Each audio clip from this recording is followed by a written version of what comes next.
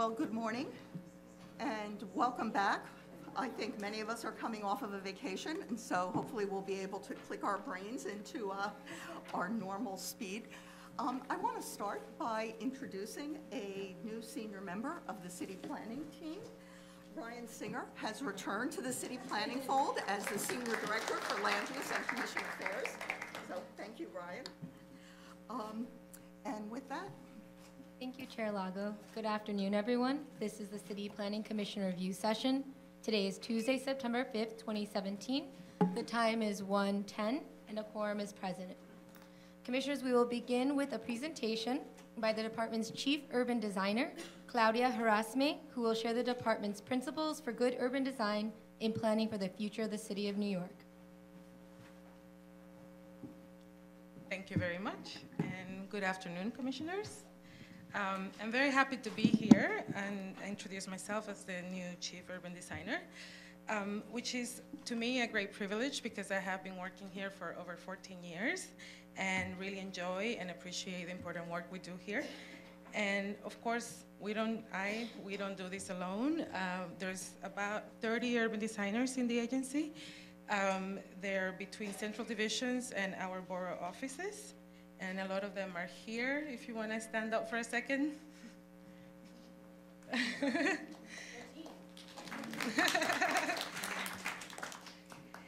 Okay, so back to the presentation. So I'm here to talk about how we practice urban design at the department. And of course, we start with people. And what we mean by that is that we start from the human perspective, not just from the air.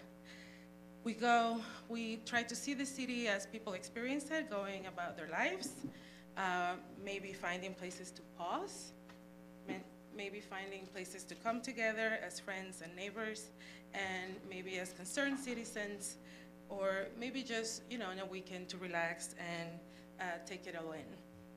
And all of these things happen in what we call our public realm. The public realm is, of course, our streets are the most ubiquitous public realm. It's what really connects physically all of our neighborhoods and our activities. It is our plazas and parks, which we have been reclaiming in the last 2 decades, a lot of waterfront for this use. And it's, of course, about our privately owned public spaces, which we also have in high-density districts. And lately, we have also been paying a lot more attention to the spaces underneath infrastructure and claiming those as important pieces of our public realm.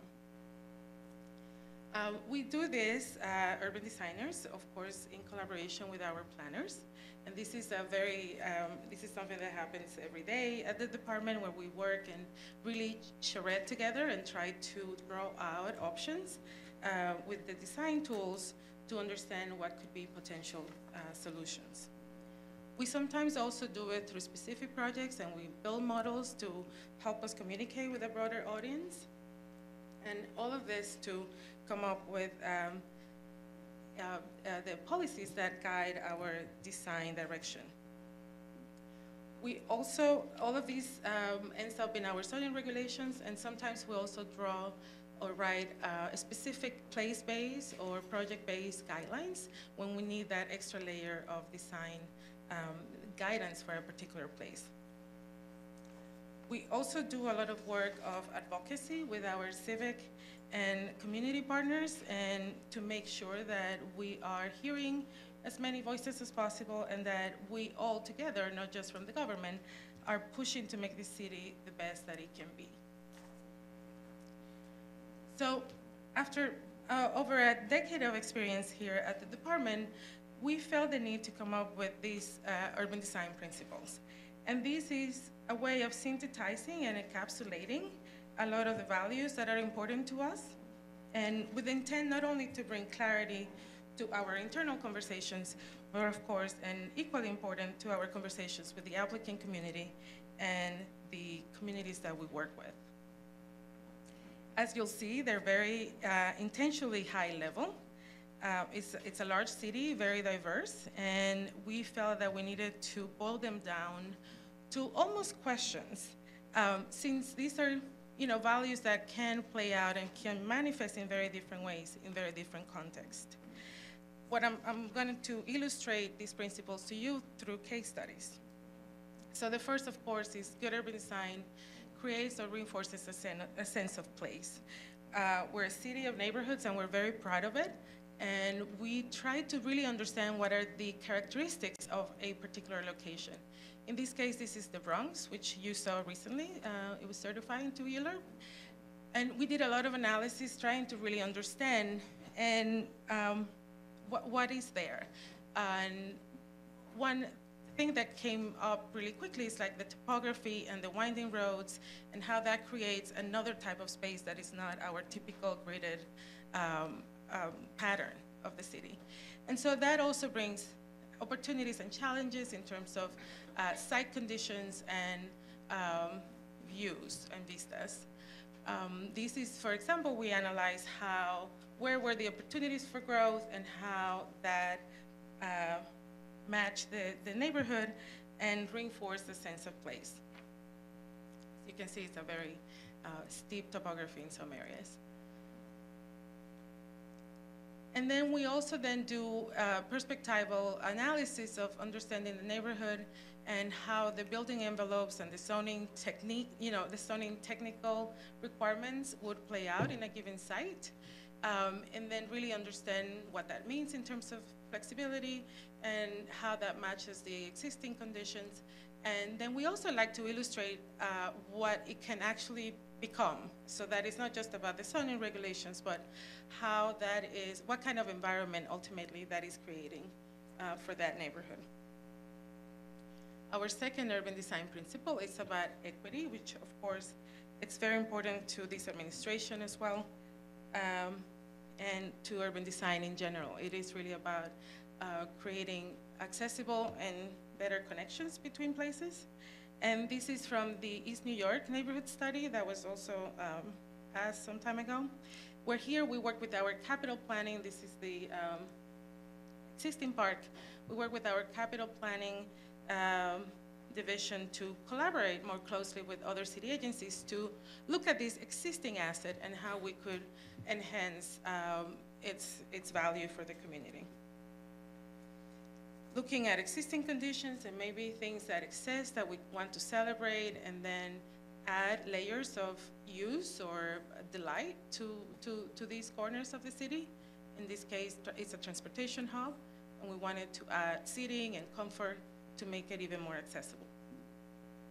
We're also looking, as you know, East New York has a IBC zone, industrial business area, and we wanted to enhance access to those places of work. So it's not just about enhancing our recreational opportunities, but also just how we move around the city for any use. Urban design plays its plan and design with care and attention to detail. A lot of our neighborhood studies, as I mentioned, have infrastructure, overhead infrastructure, and we have been relooking at them as places, opportunities for enhancing place making, if you would. And these are a few neighborhoods that have elevated structures. This is East Harlem, where we were looking at how do we create a better sense of place, open it up, better circulation, and probably lighting. This is in Jerome Avenue as well, where we had a transportation study, not only looking at what happens under the elevator, but that transportation and public space balance around that area. And the High Line, which is a very high profile project that really was trying to create a beautiful regional attraction to the city, but we were also concerned about what happens at the ground floor. So it's not just about this great asset for the park itself, but also how do we retain the vibrancy of the ground floor underneath it. And lastly, urban design, we think, should make you feel good because this is what makes the city attractive to many of us. And this is a study that was done about the active design guidelines and shaping the sidewalk experience, where we really analyzed the sidewalk as if it was a room and really trying to understand what are the things that happen on every plane, and particularly on the building plane, what are the zoning tools and regulations that we have that impact ultimately what kind of sidewalk experience we have. And this was useful for when we did CQA last year, where we, as you know, created larger ground floor, the possibility of larger ground floors, either for activating it with commercial or community facility uses, or even for residential uses, where you might want to have that extra height and create a buffer and more privacy to the ground floor units. And so I want to walk you a little bit about how we do that, what our process is. And first of all, we do go to the site. We understand the site in many ways. We do a lot of mapping and what we call desktop analysis, a lot of like Google Street View site visits in preparation to actual physical visits. We also, and of course, we go and visit and measure and survey and really try to understand what are the dimensions of a place. And we do sometimes what we call mental map sketches, which is like to go back and kind of draw what stick with us, what kind of aspects of that place stick with us. We engage, we collaborate with our communities. As you know, we do a lot of outreach. We do some visioning sometimes when we go out and trying to talk more in depth about what kind of experience physically we are aiming for. And of course, translating zoning into more accessible language and making it visually attractive and understandable. And we try to have fun when we do that. These are some images from Summer Streets. We created this game of zones where we had like actual models that people could wear and understand the different districts and, you know, kind of understand what it means, going from a single family home to a R10 building. It was a lot of fun. And of course, we think across scales, because any policy that is a citywide policy would have very specific ways of landing in a particular location, as the housing plan, or even our industrial and jobs plan. We also challenge ourselves to think long and short term, and we did that in relation to flood risk. We did a lot of analysis and really understanding what would be the impact of flood in our building stock, and thinking about it in terms of how it affects now, but also throwing out many scenarios of what could be that impact, even at a neighborhood scale, depending on the things that we do. We've also done a lot of work in visualizing and explaining to people what tools, what kind of things they can do to their buildings at the building scale to adapt to flood risk. And last but not least, we do, as designers, we question the status quo, and we ask ourselves, you know, what could be the different scenarios. We do a lot of scenario playing. So for example, in the Sheridan, this is in the South Bronx, we were looking at what were all the options for this area, and what could an urban freeway look like in this day and age.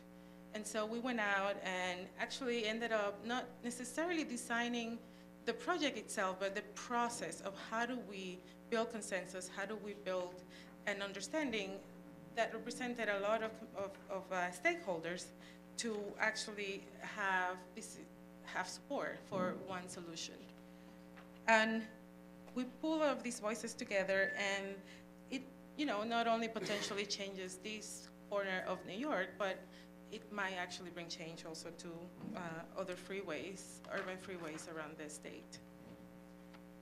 And so we have been sharing our urban design principles with many stakeholders. We, of course, as I mentioned internally, it's something that we have had sessions, and you actually have also a little pamphlet with you with the summary of these principles. And we had an event at the AIA with practitioners. We have also expanding our network, so to speak, into interagency, what we call the Interagency Urban Design Network, so that we and DOT, HPD, EDC, DDC, all of us can start to build more of a common language and make sure that all of our design values are taken into consideration. So thank you very much.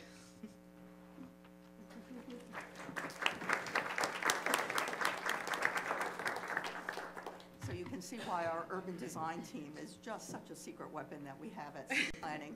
Any questions for Claudia from the commission? Yes, Commissioner Cirillo. Thank you so much for that. I understand how sort of intimately connected zoning and urban design, particularly in the public realm, how they fit together. But I wondered if, is the division at all called upon, and I know you talk about sort of interagency relationships, which obviously are critical, but beyond sort of rezoning and building new communities, much of the urban experience is using pre-existing space, right? And trying to rethink it. And so I just wonder, in that respect, are you called upon to contribute your experience and knowledge from an urban design point of view with the kinds of improvements that are being made more regularly outside of the rezoning process, although as we look to the future, dare I use the expression in Greater East Midtown, I'm not sure I'm allowed to say Greater East Midtown, but as we look ahead to increased public realm improvements, but very often they're driven by DOT, and not, it's sort of meat and potatoes. And I just wondered where you fit into that process for communities now, if at all, because I think there's a absolute important contribution from a design point of view that you could be bringing. And also, given your understanding of, and this department's understanding of sort of environmental reviews and impacts beyond making a beautiful block, but that have other impacts that we're always looking at when we talk about rezonings and development. How does that all fit, if at all? And if it doesn't, it definitely should be something that the department tries to squeeze a seat at the table on as we move ahead. It's definitely something we do. We have really good relationships with our sister agencies, specifically DOT, because we do work a lot for actual projects that then has built that sort of relationship. And so we have different agencies that call upon our services, if you would, for advisory role. So it can be from when they developed their street design manual, we were part of that task force that was reviewing it, so that we were also giving input from our perspective and the work that we do. Right. And so that it's ingrained into their manual. We also work, we do site review and advisory review to HPD, to NYCHA, and other agencies as well, and of course with EDC. So sometimes we have one meeting, that's it, and sometimes we have a series of meetings. It really depends, but we certainly like, and this is part of why the interagency network kind of came about. It was sort of, let's all get together, we're all designers, let's visualize it. For a long time, we were the only urban design team in a lot of these agencies. And actually, these agencies now have urban designers or more urban designers in their staff because they understand the value of that, and we're trying to foster that interconnectedness. Thank you so much. Thank you. Commissioner Efron. Thank you. It's a really exciting presentation, and for those of us who think we know how you work, it's great to actually understand how it's done. And I imagine for the New York citizen not connected with city planning in any way, it's a really great opportunity to understand government and how it's working for him or her specifically. But towards that end, is there a mechanism to get feedback from the public? We are the only agency that holds public hearings on a regular basis. And is there a way for people to communicate outside of the hearing process with your team about suggestions they may have from the public realm? We don't have a formal process, I would say, but our board offices are our ears and eyes out in our communities, and sometimes we do get feedback that way, that it's more of things that come through the borough offices and might make us think about a specific circumstance or condition. No suggestion box, huh? Yeah. Maybe you don't want it. I would say that one thing that we are trying to do is it's thinking about how do we make ourselves more accessible, whether it's through social media and Instagram and sort of communicating these values where the public can just opine and give us more feedback. I'd note two things. One, the placement of urban designers in the borough offices rather than just as headquarters, so to be closer. The second is that if there is a Green Day event, if there is a Summer Streets event, the urban design team is out there. One of the fun things that they did, I think it was as part of Earth Day, is they had a rendering of the canyons of Broadway in Lower Manhattan and asked people to envision it in the future. And they had all colored markers. And if people came up and said that they didn't know how to draw, they would describe their vision and the urban designers would sketch it out. And so it is a way of taking it to the streets in a very positive way. I have one suggestion on that front. The Museum of the City of New York now has the design lab, and Right. there may be a way to get this information there for future design planners. That's a great idea. It's mostly designed for kids. Yep. Commissioner Ortiz? Quick question on the active design guidelines. You mentioned a number of areas in which, how you think about active design land use with the corresponding plan that is in our purview. One issue I think that I know I've thought about that I think is particularly challenging is, this idea of active use on the ground floor, and sometimes having a situation in which we want active use on the ground floor and it ends up being office space, because that's how we've defined the kinds of uses that can be allowed there. So we have a situation like on 161st Street where we have many new affordable housing projects that have been developed over the years, all of which have active ground floors, but it's all filled, not most of it, much of it is filled with office space, which in fact does not allow for the kind of activity that I think we all envision at home for.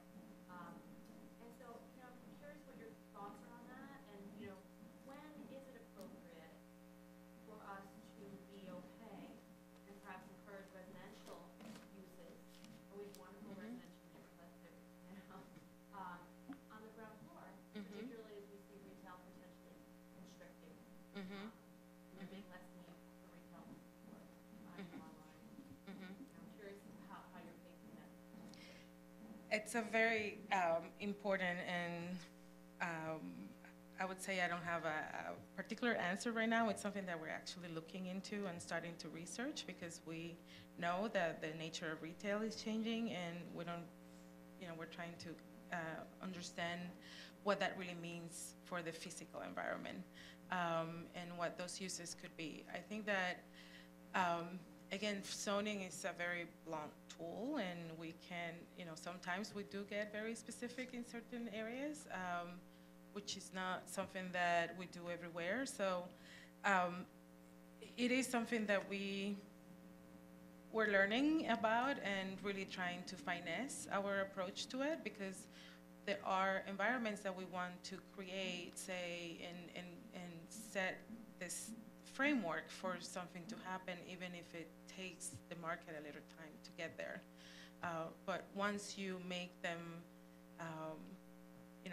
residential uses in particular, it's really hard to do anything else with that space. So that is a question that we're learning a lot more about and figuring out when it's appropriate to mandate versus just allow and see what happens. I would encourage sort of the continued thinking through that. Yeah, absolutely, absolutely. Yes, Commissioner Delos. Claudia, thank you.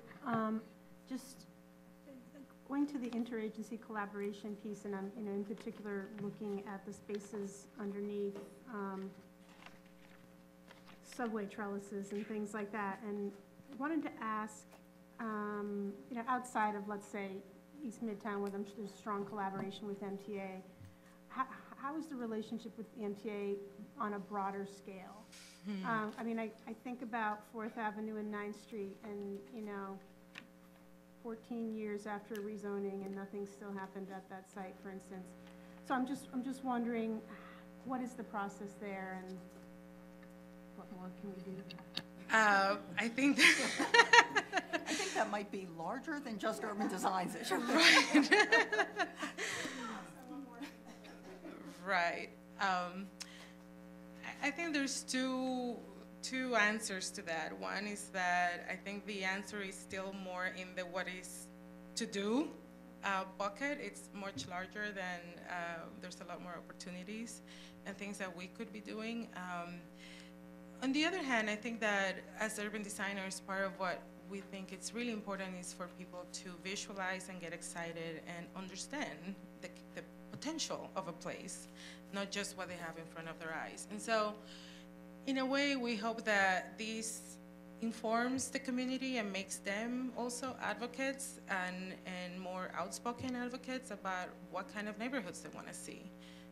Because as much as we at City Planning do a little bit of everything, and we don't have control of everything, and zoning cannot resolve all of that. So this is where these collaborations are important, but I wouldn't say that we have a super strong collaboration with MTA. It's more like particular projects or localities where we find common ground, but not a general buy-in, let's say. I'll note that this presentation is a teaser because at a review session coming up this fall, Claudia and her team will come back to give us some ideas about what might be done in collaboration with DCAS and ACS and DTFA in order to enliven the daycare and senior centers, while recognizing that it's not something that we can require under our purview, but we certainly can encourage it. So thank you, Claudia. Thank you. Good afternoon. Hey, so the first item on the agenda for certification is a proposed zoning map and zoning text amendments in Community District 1, the Astoria neighborhood in Queens. Our presenter will be Debbie Carney, Deputy Director of the Queens office. And I'll note that in the last presentation by Claudia, we had the term delight and feeling good, and I hope that pervades throughout the review session. Good afternoon, Commissioners. The applicant, Astoria Boulevard LLC, intends to construct a 7-story mixed-use building in Astoria, Queens, Community District 1, on property that is currently in an R6B district. It's shown here, a 2-story building. It's a commercial building that houses a dance studio and a martial arts studio. You can see in the lower right-hand side, this is an irregular property. It's approximately 9,036 square feet, and it's located on Astoria Boulevard South between 35th and 36th Streets. It's shown here on the area map, outlined in red. The rezoning area, or the project area, extends beyond the applicant's property, and it's shown by the dotted line, which covers the blockfront properties at a depth of 100 feet. The other properties within the rezoning area are, for the most part, 2- and 3-story buildings. They are mixed-use buildings, mixed-use commercial and residential buildings, or residential buildings with heights ranging from 2 stories to 6, well, actually, primarily 2 and 3 stories. There is one 6-story building just adjacent to the applicant's property, which is a 6-story building. And that is in place due to a BSA, the vested case in which this property owner was able to vest under the previous R6. Other properties along Astoria Boulevard South are also a mix of commercial and residential, public facility, properties, retail, within buildings ranging from 2 to 7 stories. This entire area was rezoned as part of the Astoria rezoning in 2010.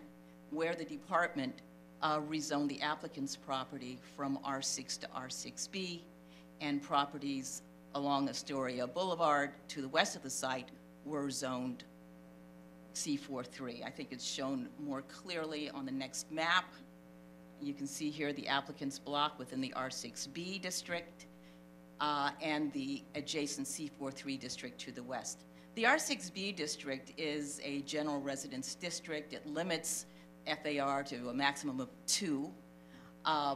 It permits residential and commercial uses, but it limits also the heights of buildings to 50 feet. The C43 district, on the other hand, permits a wide range of commercial, community facility, and residential uses at medium densities.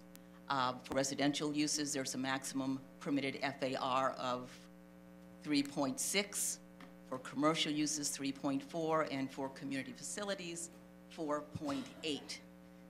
The R6B will not accommodate the applicant's proposal, which is for a 72-foot high building at an FAR of 3.49. The adjacent C43 district, however, will facilitate that development. So the applicant is proposing to extend that adjacent C43 district to cover the block front between 35th and 36th Streets.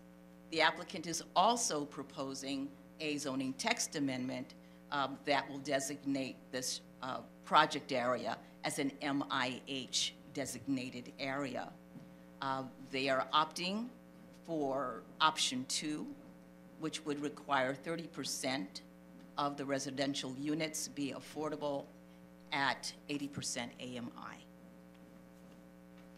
So the project will result in a total of 35 residential units, 11 of which will be permanently affordable at 80% AMI.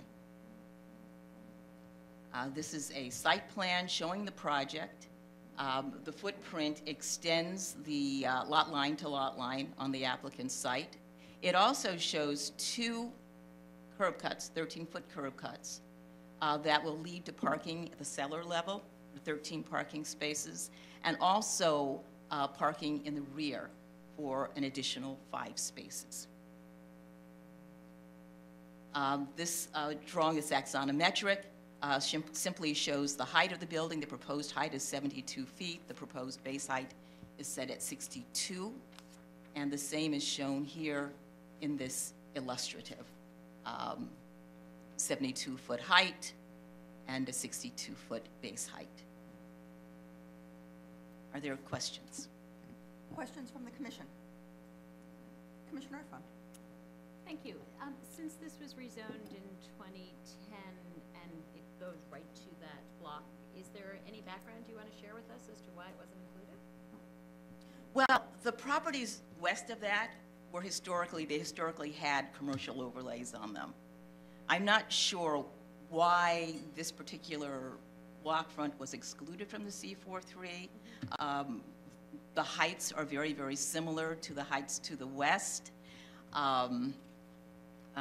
Pretty much low density. But in answer to your question, no, I'm not quite sure. Okay, thank you. Yeah. Other questions? Yes, Commissioner Delos. Two questions. One is if you happen to know what the AMI is in that community board now, today, and that can obviously come back to us. And then the other is, I guess since only 11 of the units, at 30% of the total square footage equals 11 units, I guess that means that the MIH units are actually slightly larger than the market rate units. So that would be helpful to have a breakdown of the units when that comes back.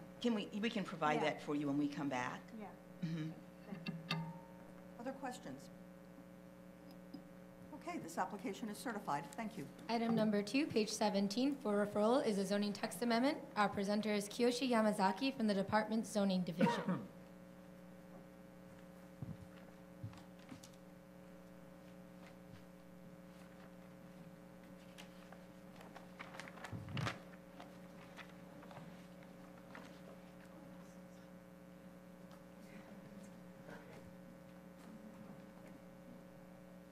Good afternoon, Madam Chair and Commissioners. This presentation will be very short because much of our presentation has been done by Devi just like a second ago. So the Department of City Planning proposes to establish an R61 non-contextual residence district for MIH areas that would have the same bulk regulations regardless of site location on a wide or narrow street. This proposal would create an option at R6 densities similar to what exists for non-contextual R8 and R9 districts and being created for R7 districts through ongoing actions. The new R61 district would also become the residential equivalent for future C42 and C43 districts in MIH areas. In all other ways, R61 would follow the regulations of an R6 district. 3510 Astoria Boulevard South application that was just presented to the Commission would be the first area that will be subject to the proposed regulations. Some of the issues why we are proposing this text change. In most zoning districts applicable in MIH areas, oh, I forgot to flip the slides. Yes, it's the downside of having a copy in front of me. So in most zoning districts applicable in MIH areas, there is no distinction in the maximum FAR and lot coverage depending on adjacent street width. However, non-contextual R6 and R7 districts each have a single building envelope, but their FAR and in R6 districts, lot coverage currently depend on street width. This can make it difficult to determine the permitted FAR for a site and make site planning more challenging. This is being addressed in R71 and R72 districts by ongoing land use actions that propose a single FAR of 4.6. Downtown Fort Rockaway Development Plan and Lower Concourse North rezoning are pursuing this tax change, and both of them are already approved by the City Planning Commission and currently under review by the City Council. In addition, in Westchester Muse rezoning, City Council approved consistent FAR and lot coverages for that specific R6 district, but it expressed a desire for an R6 option that kept the existing distinction between wide and narrow street. So this is the last slide for my presentation. The table to the right shows the comparison between the existing R6 district and our proposed R61 district. R61 would have the same FAR and lot coverage in wide and narrow streets. Existing R6 district would maintain the existing distinction. So as you can see, the only difference is the narrow street portion that will have 65% on the R61 district and 3.6 FAR for the proposed district. In all other ways, R61 would follow the regulations for an R6 district, including use, parking, and height and setback regulations. This is the end of my presentation. So questions from the commissioners? Commissioner Delos.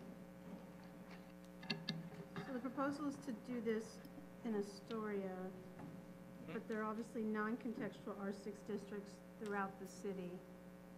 No, there is no retroactive applicability of the proposed tax. This R61, well, first of all, R61 doesn't exist today. Right. And it will exist only as part of rezoning actions, which will be reviewed by the Commission and the City Council. Okay. This was a situation that arose in a number of the rezonings, and we saw the need to have this additional flexibility to have this new zoning district so that we don't just go creating it on a case-by-case basis, but rather now have a name for it, R61. Yes, Commissioner Marin. So, looking at the matrix that you have here, the R6 wide street scenario is synonymous On Wide Street, yes. What? Correct. So, but in the R61, we're saying that this will apply whether there's a narrow or wide. Yes, this is exactly the same provisions approved for the Westchester Muse application that was approved in earlier this year. And would the R61 district apply only to those districts where MIH would play? Is that the same? Yes, so yes, this will be applied only when R61 is mapped with MIH. Yes, for non-MIH development, the regular R6 regulations apply, including lower FAR to height and setback, etc. Thank you. Yes, Commissioner Efron. So, if in fact it's only changing or potentially changing on the narrow streets, and you no longer have the contextual condition, Well, isn't that a bit of a risk that, can you explain the contextual difference? sure, yes. Thank you. R6 district, as it exists today, is a non-contextual Okay, district. Thank you, that's what I Yes. was curious about. Thank you. Yes, sure. And again, this is just part of growing with MIH and realizing what new tools it is that we need. And so, other questions? Then this will be referred to the community boards and the borough president for 60 days. Okay, let's move on. Will that be city, is it just to the Queens? The Queens. Yes, this is Yeah, a location-specific. because this yes. arose out of the prior application that we just certified. So let's move on to item number 3, page 23 for certification, special permits and authorizations to facilitate development of mixed-use buildings in the Special South Richmond District of Staten Island. Our presenter is Alina Farishta from the Staten Island office. We're on item number 3, page 23. Hello, good afternoon, Commissioners. The Riverside Galleria proposal seeks to facilitate a development which includes a regional retail center with waterfront public access along the Arthur Kill Waterway in the Richmond Valley neighborhood in the Special South Richmond Development District of Community District 3 in Staten Island. According to the applicant, this proposal aims to balance the applicant's retail needs and the goals for preservation of unique natural features of the site and provide waterfront public access.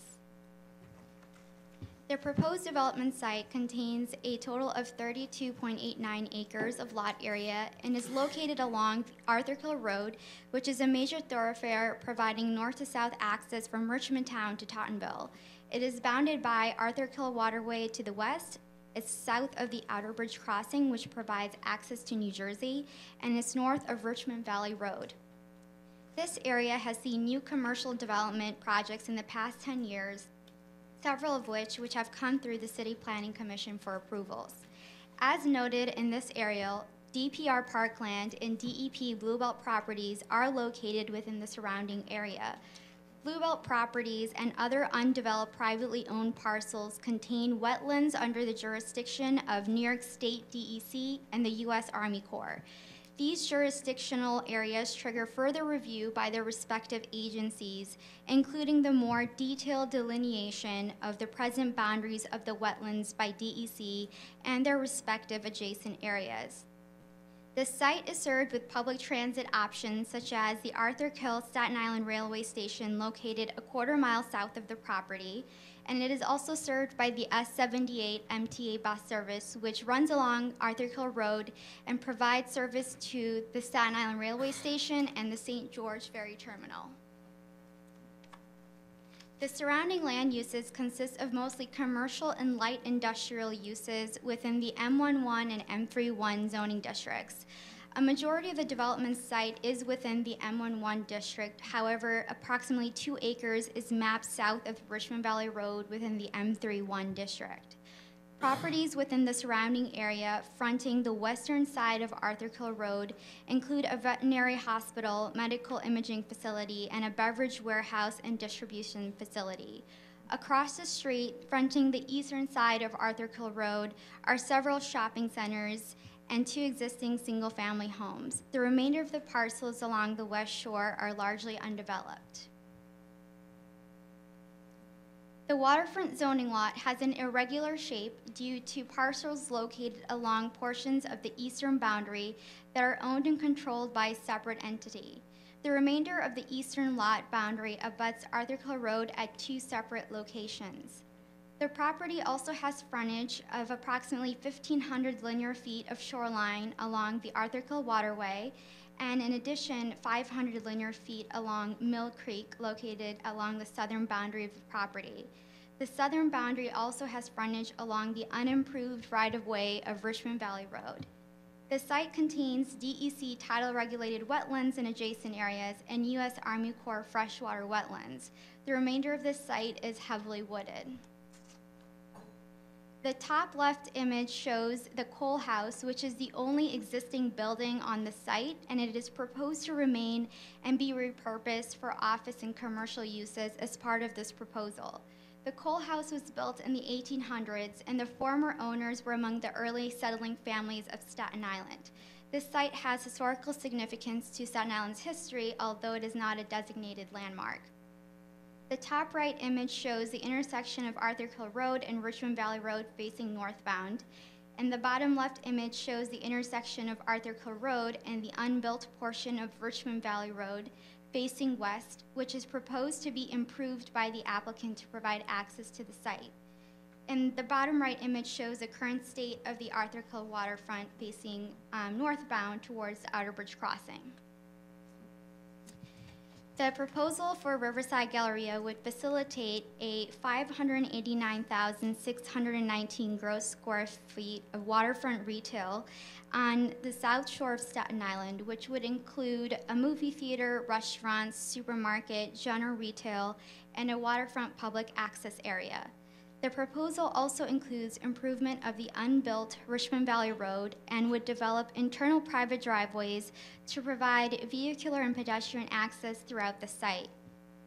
This proposal would require a grant of 2 special permits to permit no limitation of floor area for the proposed retail establishments and bulk modifications to permit building heights greater than 30 feet and obstructions within the waterfront yard.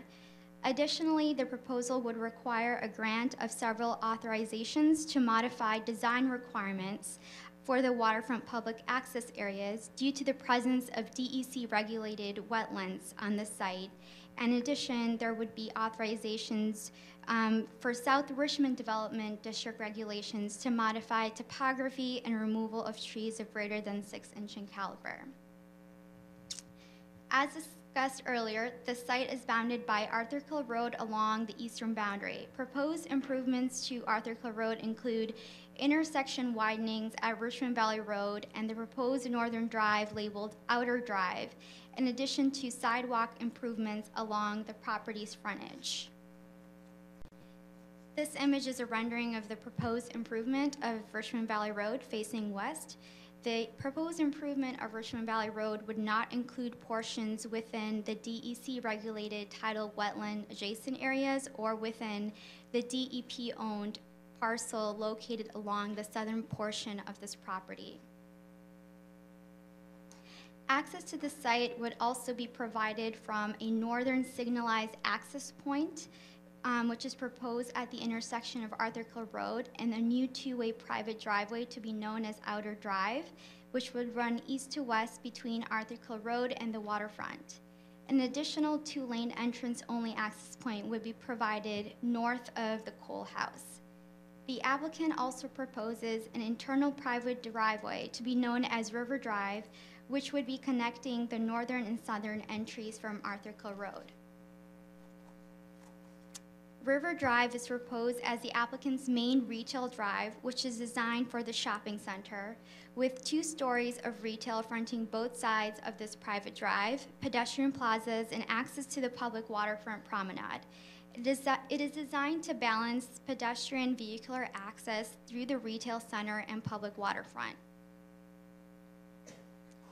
As depicted in this image, the green shading on top of these buildings depict where green roofs are proposed. A total of 4.5 acres of green roofs are proposed to manage stormwater on the site.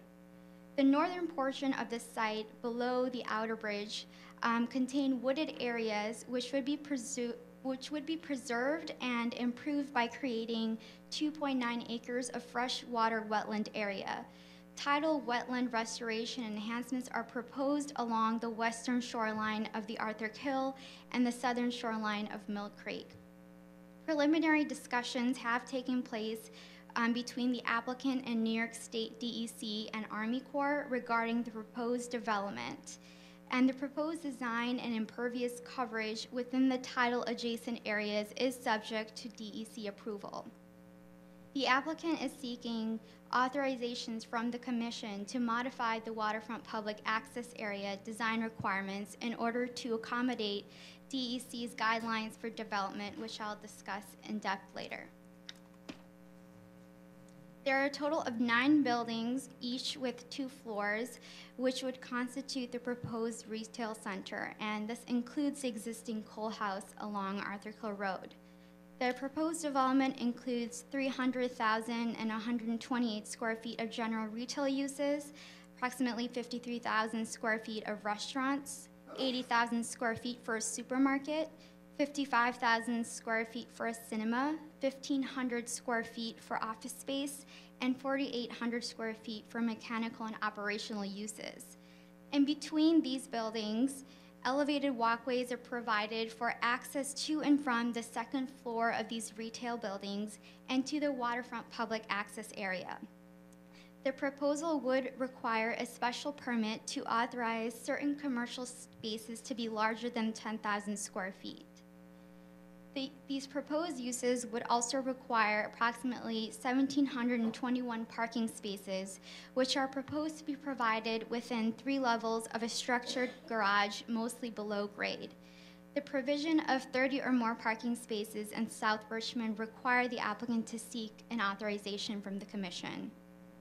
In addition, for developments on waterfront lots, the maximum height for commercial uses in an M11 district is 30 feet. Exceeding this height requires a special permit. Of the 9 proposed buildings, 7 buildings would exceed a height of 30 feet. 6 buildings are proposed to have a height of 57 feet, and 1 building is proposed to have a height of 96 feet, which includes the cinema and supermarket uses. The applicant is providing a total of 184,327 square feet of publicly accessible area on the site. A portion of this area is provided per the waterfront zoning text and regulations, which are highlighted in blue. However, the remainder of the 91,000 square feet of public access area, which are outlined in red and highlighted in gray in this image, were provided voluntarily by the applicant. The voluntary public access area includes the elevated walkways, which provide access between the second level of retail buildings and connect above River Drive to the proposed buildings located west of River Drive and to the waterfront public access area. Since this development site is a waterfront zoning lot, it must provide a waterfront public access area, which consists of a shore public walkway, upland connections, and supplemental waterfront public access area. As noted earlier, due to the existence of DEC-regulated tidal wetlands in adjacent area, the applicant has requested modifications to the waterfront public access area design requirements. In total, the applicant would be providing 92,800 square feet of waterfront public access area with the goals of preserving and enhancing the tidal wetlands present on the site, as well as maximizing open space along the shoreline. According to waterfront zoning requirements, visual corridors are required at the extent of Richmond Valley Road and Outer Drive.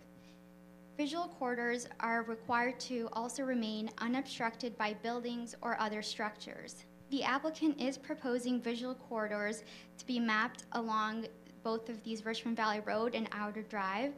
However, the applicant is seeking an authorization to waive the visual corridor requirement solely in order to provide an additional elevated pedestrian walkway and overlook, which extends 18 feet above Outer Drive.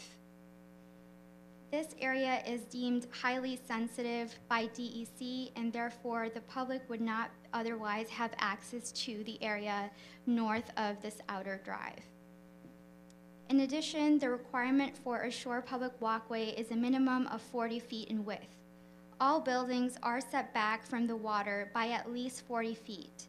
All of the waterfront here is comprised of DEC-regulated wetlands and adjacent area.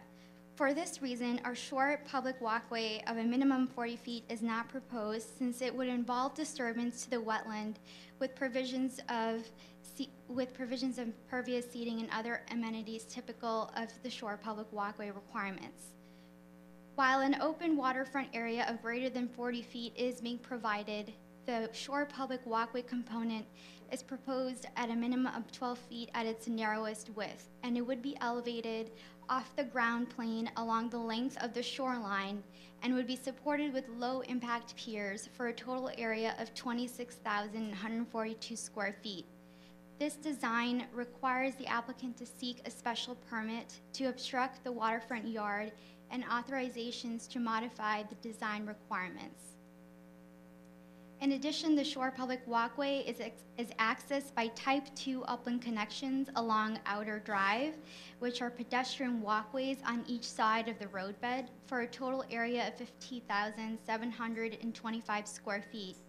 The department has requested that the applicant record an easement along Outer Drive in order to ensure that a future development on adjacent properties may gain access from it.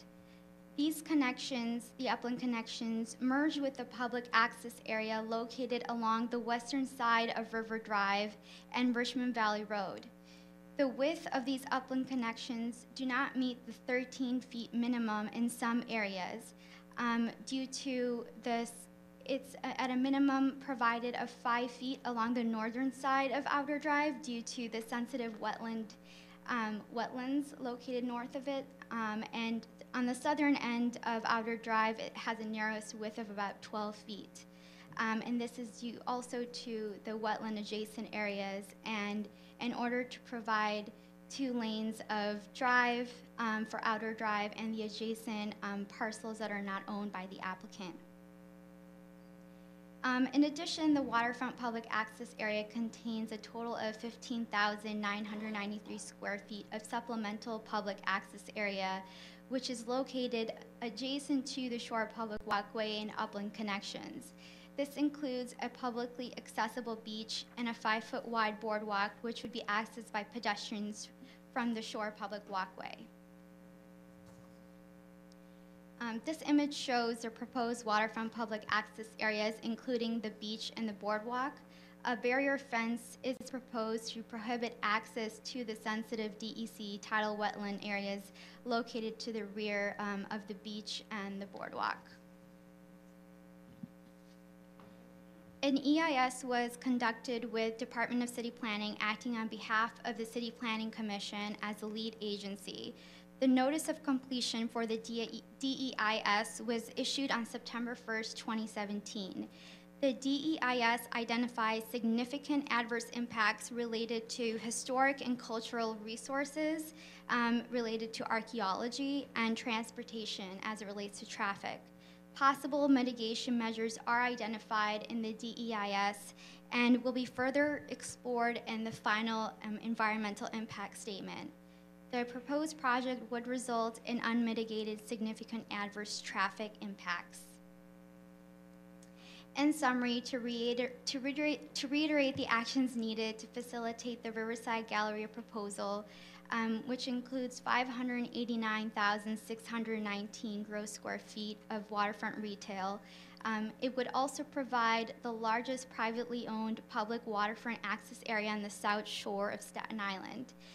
The applicant is seeking a grant of 2 special permits for no limitation of floor area for the proposed retail establishments and bulk modifications to the waterfront yard. Additionally, the proposal would require a grant of several authorizations to modify design requirements for the waterfront public access area. Thank you. Please let me know if you have questions. So this is a complex project that the team has been working with the applicant over a number of years. The one thing that I might note about this project is that it comes at the intersection of DEC requirements and our waterfront public access requirements. When we think about our waterfront public access requirements, it's usually in the context of a hard wall and then having a 40-foot area that is landscaped and has benches. Here, none of the buildings come within 40 feet of the shorefront, but the shorefront is comprised of DEC protected wetlands. And so what this tries to do is provide access to enjoy the waterfront, but in a manner that just has a minimal amount of disturbance of the wetlands, hence the raised boardwalk rather than landscaped areas at ground level.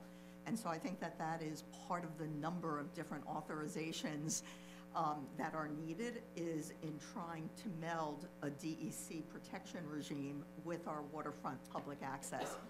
And with that, I'll open it up to the commissioners. Yes, Commissioner Besser. Thank you, Chair. I'm just curious about where we're at as far as the traffic mitigations, or have there been any discussions? I know that the applicants had agreed to working with the street widening on the side of the street that's in front of his property, but what about the other side of Arthur Kill Road? Thank you. That's a good question. And just to reiterate for everyone else, yes, the applicant is proposing improvements to the portion of their property that abuts Arthur Kill Road. And in addition, I believe they are working with adjacent property owners to address widening on portions of the property that they do not own. Commissioner Cerullo. Just thank you so much for the presentation. It's a huge project. Let me just ask a couple of quick questions. It's hard to tell on sort of the renderings. The print is very small even with these. But I guess, where is the garage? Yes. So actually, I have an image of the garage underneath. I'm just trying to figure out so there's It's a all majority underneath. It's all under everything. Yes, there's 3 levels of parking garage. Approximately 1,600 spaces would be located below. So the entire development, the 7 buildings are actually proposed on top of the parking garage. And I'm just going to point to River Drive will have a few unenclosed parking spaces. So you can do parallel parking along that River Drive, but I most wanted of it, to ask that because that's yeah. some of the street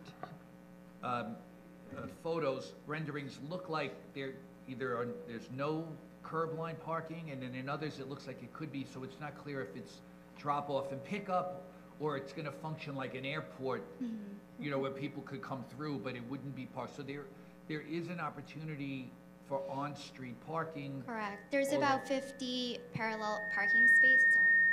I know, we're all having, There are about 50 to 53 parking spaces along River Drive, but the majority of the parking spaces would be provided in the parking garage. And entrances to that garage are located off of both the Richmond Valley Road and Outer Drive, and also off of Arthur Kill Road next to the Cole House.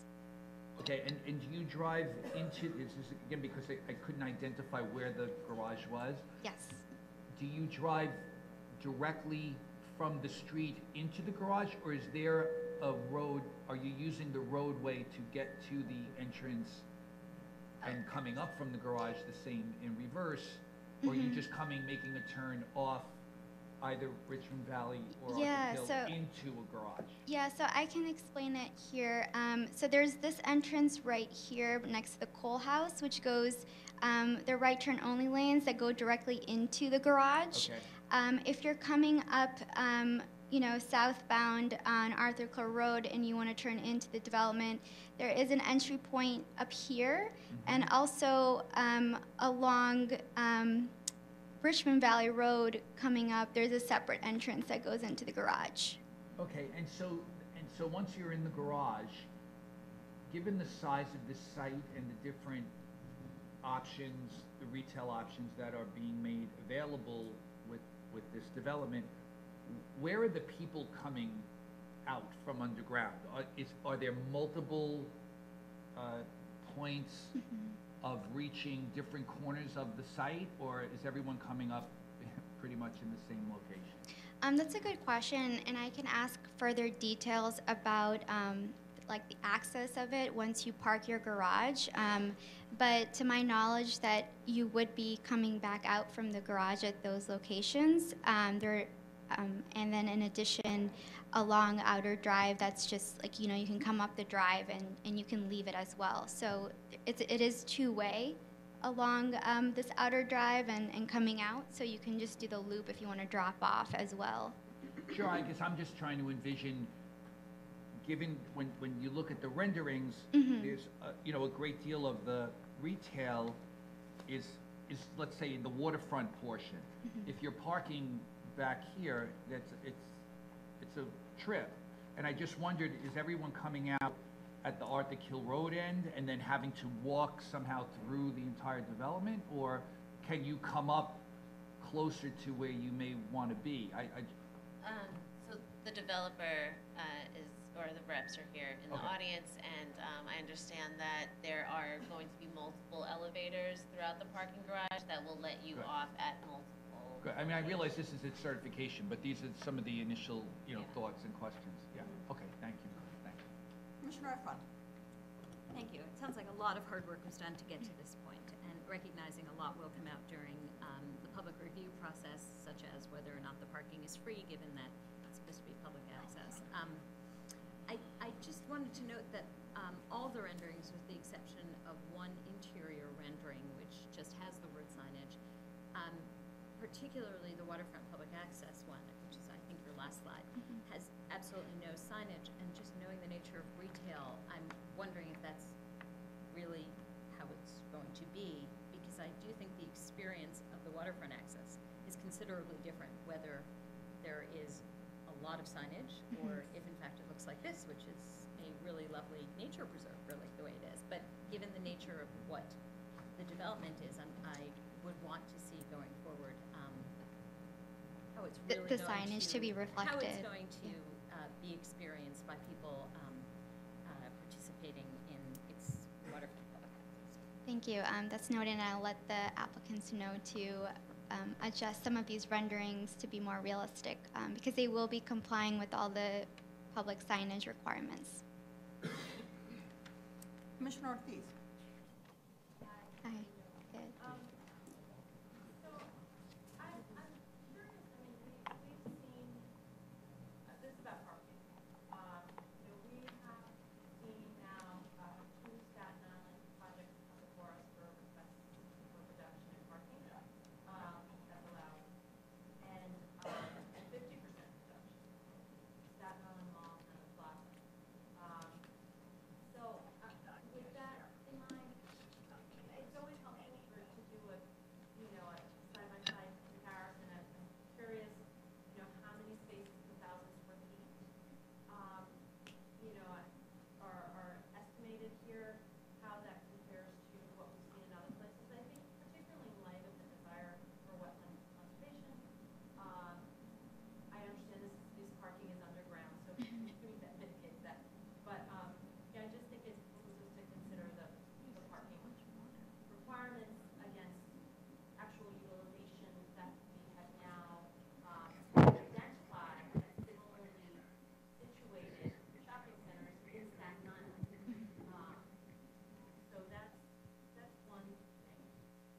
And if we could get sort of my quick estimate is that this is about 5 spaces per 1,000. We've seen Staten Island Mall and County Plaza between 3,000 and 4,000. So, but again, it's helpful if we're all on the same page. Sure. So that's one thing. And the other, flooding. I mean, it just strikes me that we're looking at wetlands, where we have a lot of concern among residents in Staten Island. We're doing so much around mitigation. We know sea levels are rising, and so much of that really strikes me when I see this project as incongruous with what we know about what's coming, and how I guess I want to understand how something like this makes sense in light of all that we know with respect to climate change and all the work that we're doing as an agency with respect to climate change. Yeah, Sure. Thank you. Thank you for your questions. And I'll follow up with the commission on the parking utilization rates, further details about that in relation to the site. And in terms of, making sure that the construction is resilient, based on our knowledge, the buildings would be constructed above the base flood elevation, and the way that the parking garage is created, it could be floodable if needed, if there was a storm surge or flooding event. But I believe I can follow up further on the design details, because I know the applicant has considered that, since it is in the flood zone. We can follow up with those details as well. Which flood zone? Flood zone V. Yeah. B. I have it in my. Yeah, I think probably just along the shoreline, it's in the 100-year, but I'll follow up with the exact flood zone and the requirements. I'm not aware, since the site is currently undeveloped and it's mostly trees and wetlands, so I don't know what the state was at Sandy, but we can follow up with that. Commissioner Deleuze. I wanted to ask a couple questions. One was about the DAS identifying the historic and cultural resources. What impact is that? Is that related to the historic home? Yes, thank you. So it was due to occupancy by Native Americans before the time of European settlement in the 17th century, and also the use of the project site for industrial purposes. Okay, so I guess we'll hear more prior to the FEIS what might be done related to that. Correct. And if I might, one thing I would maybe ask when this comes back, similar to some other requests, given the number of authorizations and special permits, it would be helpful, I think, some of them to be visualized on the site plan, given the fact that a lot of them are visual corridors or change in dimensions to public access. That would be helpful to Sure. see as part of the presentation. And then I wanted to clarify, did you say, there's a picture of a boat in one of the photos. Will there be access to that beach? So this area right here, I'm just gonna try to. Sorry, it's not working. So this is the beach area. Could you take the microphone with you so we'll record?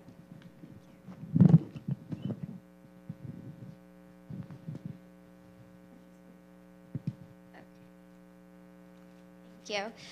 So this is the beach area, but it will be fenced off, so you wouldn't be able to directly access the shoreline because of the wetlands. So maybe the drawing shows a small boat.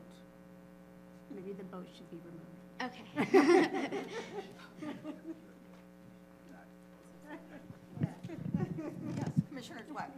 Hi, thank you. Going back to the above-ground parking on River Drive on Main Street, I'm looking at the rendering, and it appears it's 2 ways and 4 lanes. And is that where the parallel parking is going to be next to the stores? What? Yes, it's actually going to be, I believe, 1 way each way, and along the southern end of the drive, there would be parking. So the parking is not going to be in front of the store? It would. So this aisle would be for the parking. Video. And is that going to create an unsafe condition for dropping off passengers while people are parallel parking, stopping traffic? I believe there will be crosswalks also permitted, like along the outer drive, so there should be safe areas for pedestrians to walk across.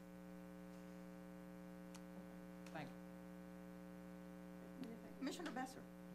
Thank you. Can we receive copies of the correspondence from the Army Corps of Engineer and DEC? Yes, I'll follow up with the applicant to provide that information to you. Okay, and also, if I may, I know that the property is currently vacant, with the exception of the one residence that's also vacant. But is this property currently being used at all?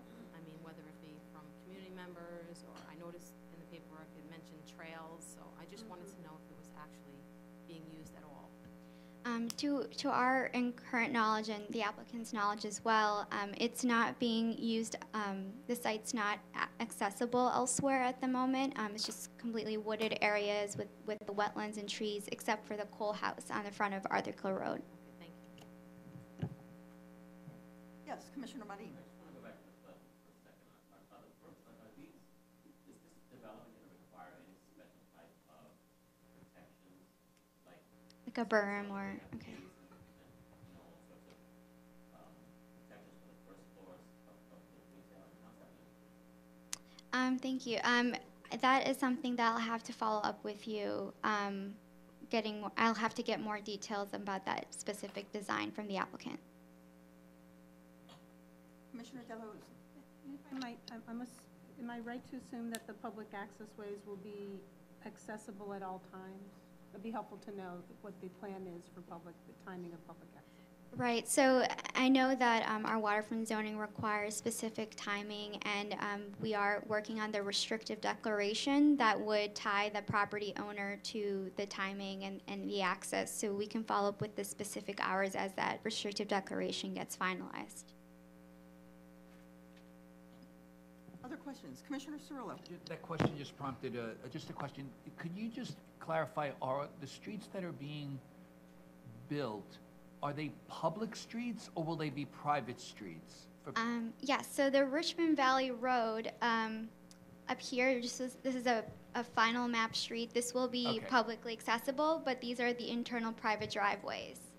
Got it. So we could assume from sort of the operations of maintaining the street, the Richmond Valley Road, Bill Street will be the city's responsibility, and the private roads will be the responsibility of The owner. the Correct. owner? Okay. Yes, Vice Chair Knuckles. Thank you. One of the renderings. Sorry, excuse me, I just wanted to clarify. I'm not sure if the applicant owns the bed of Richmond Valley Road, Oh. even though it is a map street. Got it. So I think that is a good assumption, but I think we should probably on record just say we would have to double check what the relationship is going to be with DOT in terms of maintenance, Understood. Thank you. Okay. since it is owned by the owner. Got it. I just wanted to identify where the garage is located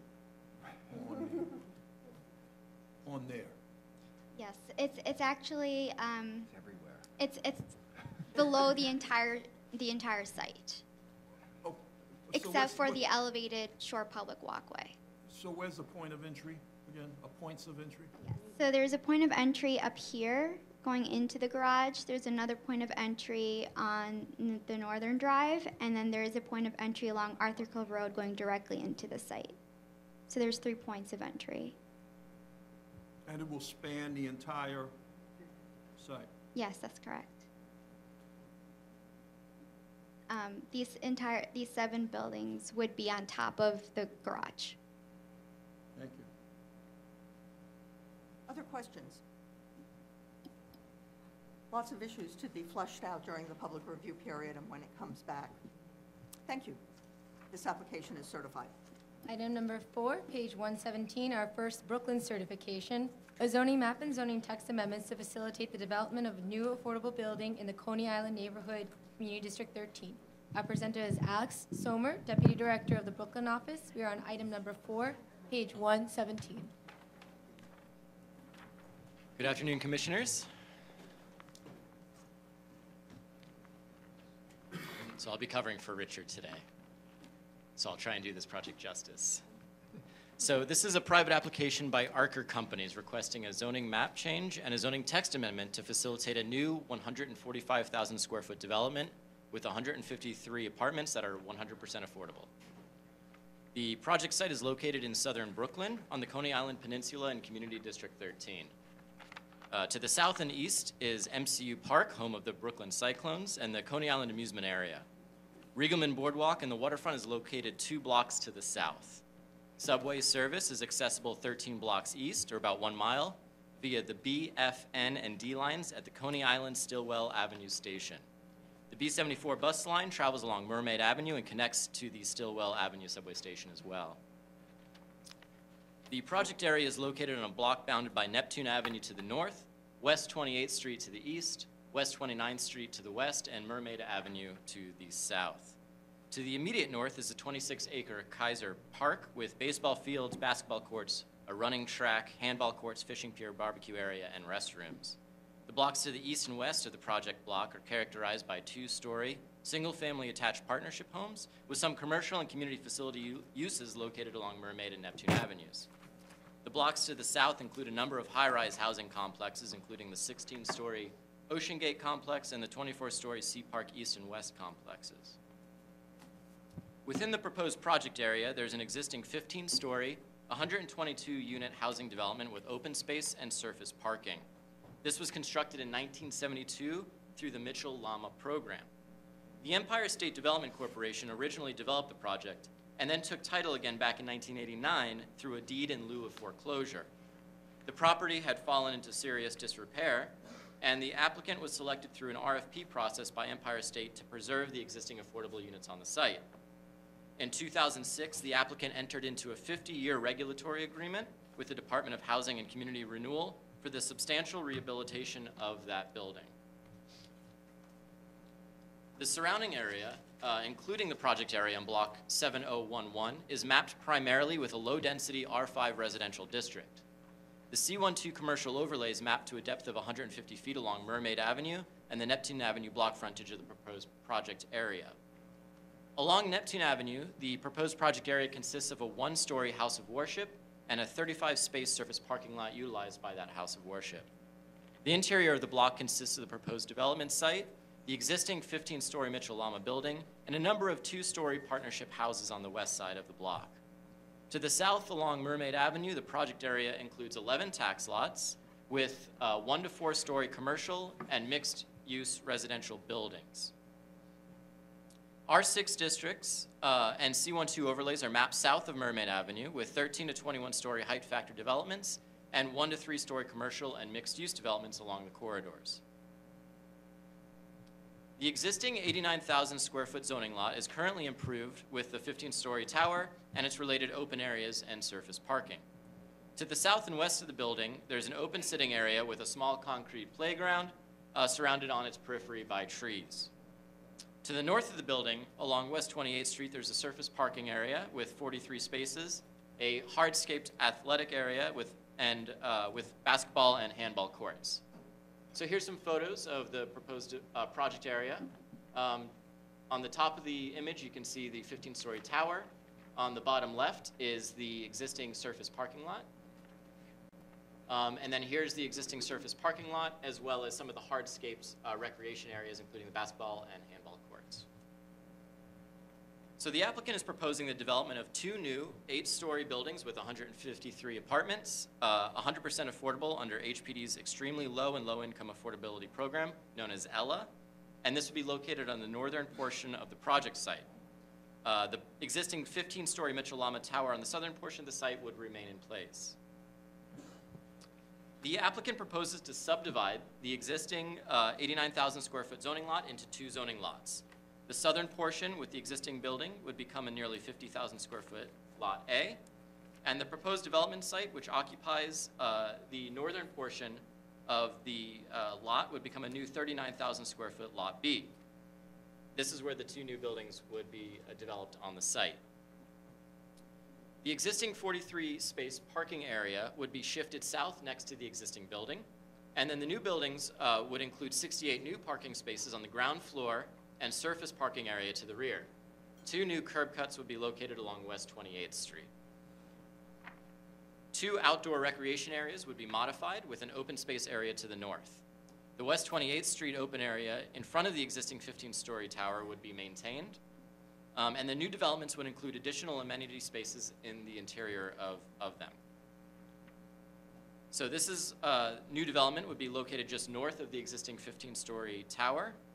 It would rise to 8 stories, about 79 feet, after a 15-foot setback at about 61 feet.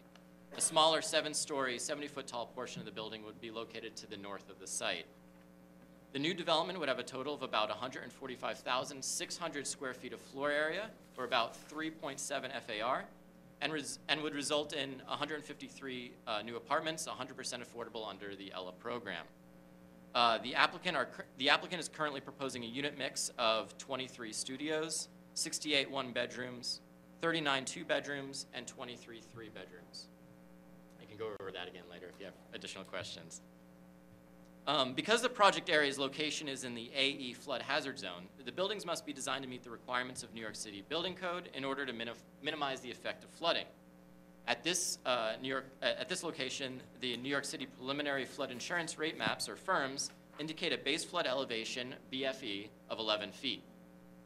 The building will have a design flood elevation of 12 feet, which includes the 1 foot of freeboard indicated in the blue line on this drawing. Below this elevation, only crawl spaces, parking, storage, and building access are allowed. Additionally, you'll note that the boiler equipment and standby generator will be located on the roof of the building, and electrical and gas systems will be elevated above the first floor. To facilitate this development, the applicants are proposing a zoning map amendment to change an R5 and R5C12 zoning districts to R5, R6, R6A, and R7A C24 zoning districts as follows. 2 R7A C24 districts fronting Mermaid Avenue and Neptune Avenue would be mapped to a depth of 100 feet. An R6A district would encompass the middle of the project area fronting on West 28th Street and would encompass the majority of the proposed new development site. An R6 district would be mapped just north of the R7A C24 district on Mermaid Avenue. This R6 district is a height factor district mapped over the area of the existing 15-story Mitchell-Lama building, making the existing building compliant. This rezoning includes removing the existing C12 overlays, which are currently mapped to a depth of 150 feet from Neptune and Mermaid Avenues, and remapping C24 overlays to a depth of 100 feet. This would remove the existing overlays from a portion of low-rise buildings that are currently mapped with an overlay up here to the north, while encouraging a wider range of local retail and services along these two important corridors. Additionally, for the zoning map amendment, the applicant is proposing a zoning text amendment to designate a new MIH housing area. The applicant is proposing to map both MIH options 1 and 2 across the proposed rezoning area, and are proposing to utilize the option 1, which is 25%, which averages out to 60% of AMI, with 10% required to be affordable at 40% of AMI. However, as described earlier, the entire development would be 100% affordable pursuant to HPD's ELA program. And so that concludes my presentation. Questions from commissioners? Vice Chair Knuckles. The ELA program is also permanently affordable. No. It's not. 60. Commissioner Deleuze. So the applicant doesn't own the properties that are along Mermaid Avenue that are 1 to 4 stories currently, is that correct? They own a small portion of this property right here. So this is part of the zoning lot for the new development, and they are pulling floor area from here. And then this is the house of worship and a surface parking area. Okay. And then these down here are all non-applicant controlled. Okay. But the zoning there is not current R7A, that's currently R5? The entire project area is currently R5 with C12 overlays to a depth of 150 feet. So why do we believe that R7A is appropriate, especially outside the area on Mermaid Avenue, considering the current context? No, it's a great question. And so both corridors, Neptune Avenue and Mermaid Avenue, are really important corridors in Coney Island. And actually I have some pictures of, so this is what Mermaid Avenue looks like today. There's a series of mostly 3-story with some 1- and 2-story developments along this area. The combination of R7A and C24 would facilitate growth in this area. Some of the sites were discussed as projected sites in the environmental review. However, it should be noted that with the R7A would include both new housing opportunities as well as affordable housing opportunities. Would facilitate, if there was new development, to meet new flood resiliency standards. And a combination of R7A and C24 would further encourage retail activity along these corridors. So that was the thought process behind that. But the applicant can discuss more about their rationale for the zoning.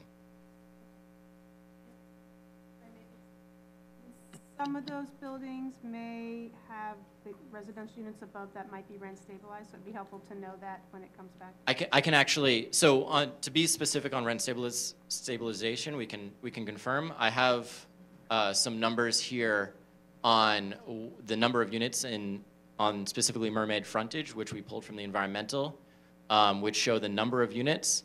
I think we were a little conservative when the applicant was reviewing these.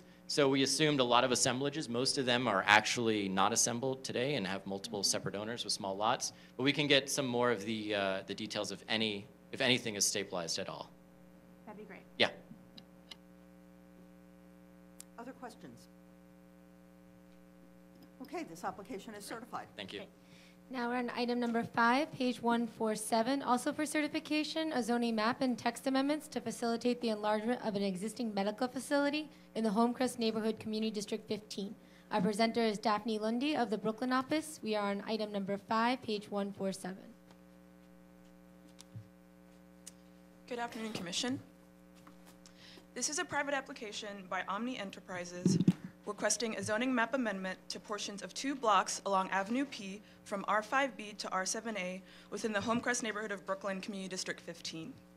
In addition, the applicant seeks a zoning text amendment to designate the project area as a mandatory inclusionary housing area. These proposed actions would facilitate a 14,880 square foot enlargement to the NYU Langone Levitt Medical Center. The medical center is an existing 5-story, 19,536 square foot building located at 1220 Avenue P. The site is within the Homecrest neighborhood of Brooklyn. The area is predominantly comprised of 2 to 3 story, 1 and 2 family homes with a cluster of 6-story residential buildings along East 13th and East 14th Street. The area was part of the 2006 Homecrest rezoning, a 70-block rezoning of predominantly residential areas bounded by Avenue P to the north, Ocean Avenue to the east, Coney Island Avenue to the west, and Avenue S to the south. The goal of the rezoning was to preserve the neighborhood scale by mapping contextual districts. The rezoning also sought to create opportunities for new residential development along wide streets such as Ocean Avenue and Kings Highway, as well as side streets near the Kings Highway subway station. As a result of the Homecrest rezoning, the medical center was rezoned from R6, a medium-density non-contextual district, to R5B, a low-density contextual row house district. The rezoning area consists of 10 tax lots fronting on Avenue P, East 12th Street, and East 13th Street. The lots are primarily developed with community facility and residential uses with a total of 38,000 square feet. Block 6774, lots 6, 7, and 9 are each developed with 2 to 3 story, 1 and 2 family homes on lots ranging in size between 3,000 and 4,000 square feet. Lot 6775, lot 1 and 5 are each developed with 2-story community facility buildings, a private religious high school, and a synagogue. Both are owned and operated by the Jewish Center of Kings Highway. Each lot is approximately 8,000 square feet. Block 6775, lot 9, is the existing NYU Langone Levitt Medical Center and is a 5-story building on a 4,000 square foot lot fronting on Avenue P. Lot 12 is a 2,000 square foot lot fronting on East 13th Street that is used as surface parking for the medical center. Lot 13 is a 2,000 square foot lot that contains a 2-story residential building with an accessory home occupation use. Both lots 74 and 75 are 2-story row house buildings on 2,000 square foot lots. Lot 75 was previously used as a house of worship, but is currently vacant. The applicant is proposing a 5-story enlargement to the medical center with approximately 14,880 square feet of additional floor area. The proposed development site consists of 4 contiguous tax lots that are approximately 10,000 square feet. The development site has a 40-foot frontage on Avenue P, a 140-foot frontage on East 13th Street, and a 20-foot frontage on East 12th Street. The proposed 5-story enlargement would be constructed on Lot 12, which is currently vacant and used for parking, as well as Lot 13, which contains a 2-story building that would be demolished. 6 accessory attended parking spaces would be provided to the west of the enlargement on East 12th Street. The proposed enlargement would have a maximum height of approximately 63 feet. The proposed enlargement combined with the existing medical center would result in a development that has an overall floor area of 34,460 square feet with a total FAR of 3.4. In order to facilitate the proposed development, Omni Enterprises is proposing a zoning map amendment to rezone an R5B district to R7A and a zoning text amendment to designate a new mandatory inclusionary housing area. While community facility uses are permitted in R5B districts, the maximum FAR is 2. The maximum FAR for community facility uses in R7A is 4. Absent the proposed zoning map amendment action, the applicant would be unable to construct the proposed enlargement under the existing R5B bulk regulations for community facilities. According to the applicant, the expanded building would allow the medical center to serve an increased demand for healthcare and medical services in the community. While the proposed development does not contain any new residential use, the applicant is requesting to designate the proposed rezoning area as a mandatory inclusionary housing area with option 1 and option 2.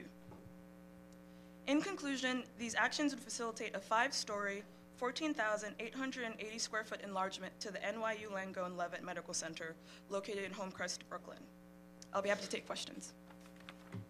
Questions from commissioners? Commissioner Fun.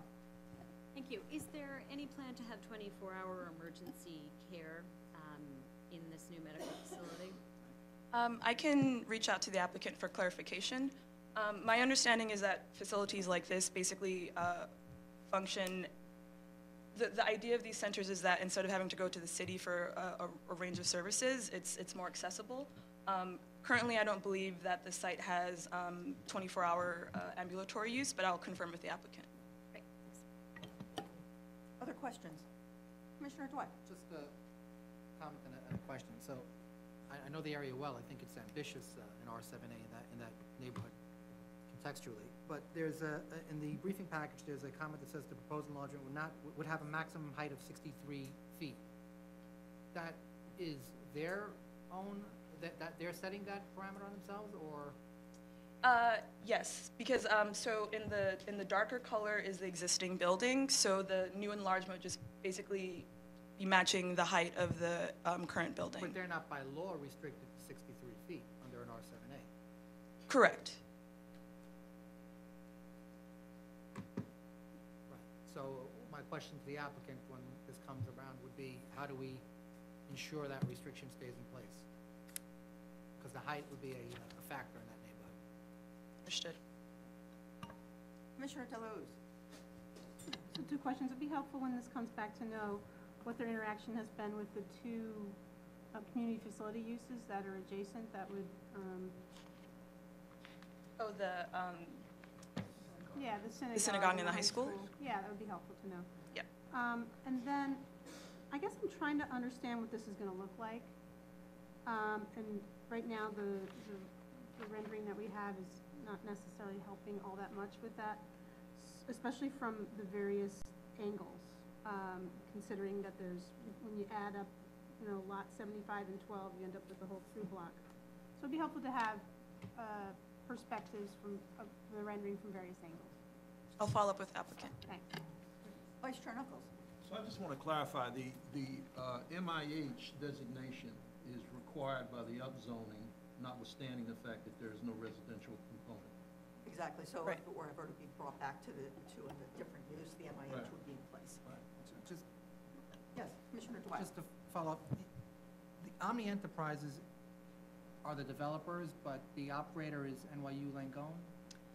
Omni Enterprises, they are also the owners, so it's the NYU Langone Leavitt Medical Center. So originally, it was a medical center created by the applicants, but they joined the NYU family as an expansion. And they're operating it under, so who owns will NYU have a lease with this property? I can follow up with the applicant about the actual relationship And I'll explain to you structure. my concern. My concern is that we remap it, we zone it R7A, and then the balance does not get built as a community facility, but it gets built as residential. Certainly, there's a benefit to the community in having a community facility, but I don't know if this is in scope for residential in that area. So that's my concern. So I want to ensure that it's really going to be operated as a medical facility as per the application. Understood. questions? Okay, again, lots of questions during the public review process, and this application is certified. Okay, the next item is item number 6, page 167, for certification, a special permit to modify use and bulk regulations to allow for a for-profit educational tutoring facility in the Upper East Side Community District 8. Stephen Johnson from the Manhattan office will present item number 6, page 167.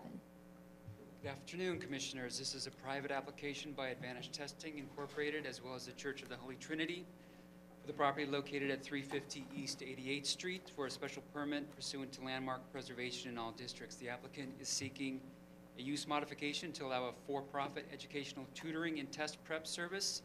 The modification of use provisions would permit the commercial educational use, which is a use group 6B use in the R8B district.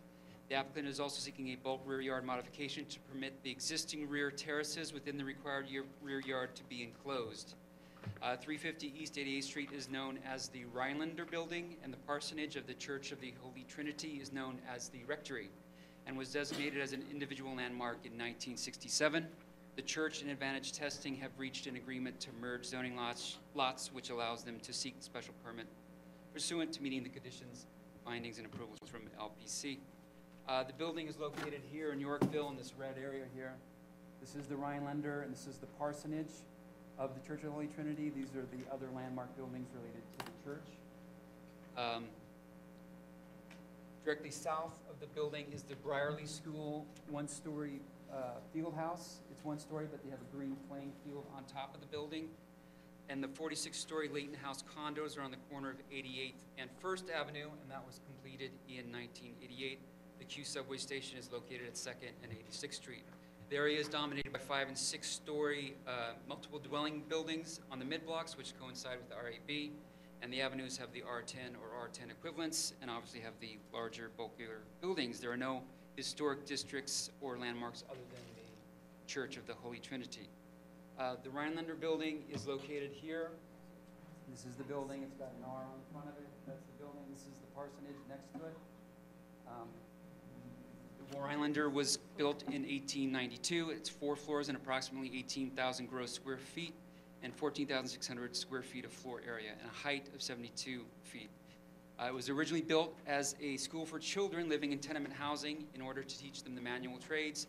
In 2016, Advantage Testing purchased the building from the Children's Aid Society, which had been using it as a 400-plus seat school. We have pictures of the rear of the building here. This is the Rhinelander with blue fencing, which was put up when it was the Children's Aid Society. This is the parsonage right here. Parsonage here, the Rhinelander. Obviously, this green area here is the Briarley School field house.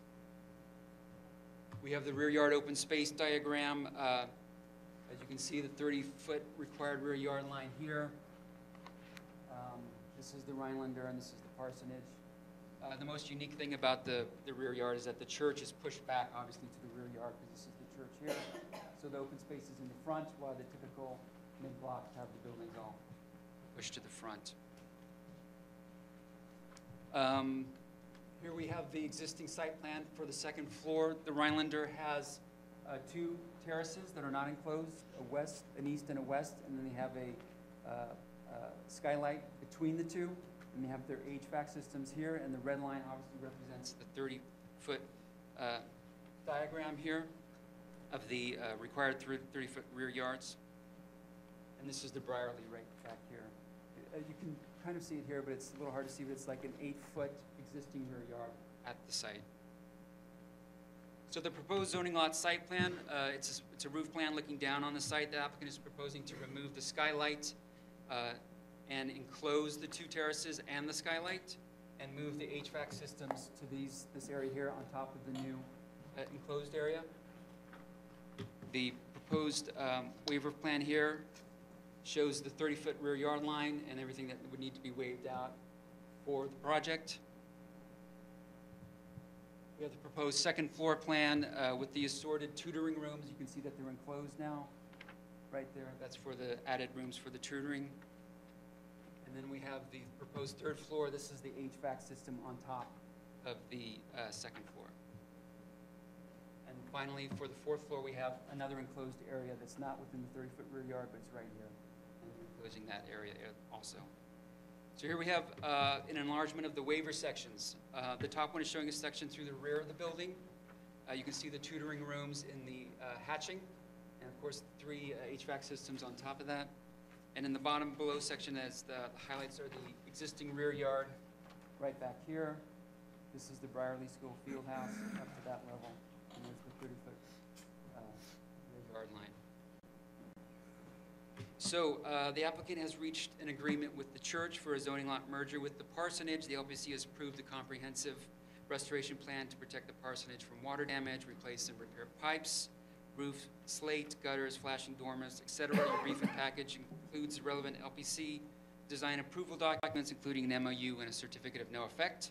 And there would also be a continuing maintenance plan for the building. Additionally, the restrictive declaration would also establish that the proposed second-floor terrace enclosure would be demolished prior to the occupancy of the Rhinelander by a conforming use. So, in effect, if they sold the building, then the enclosed terrace would have to be removed.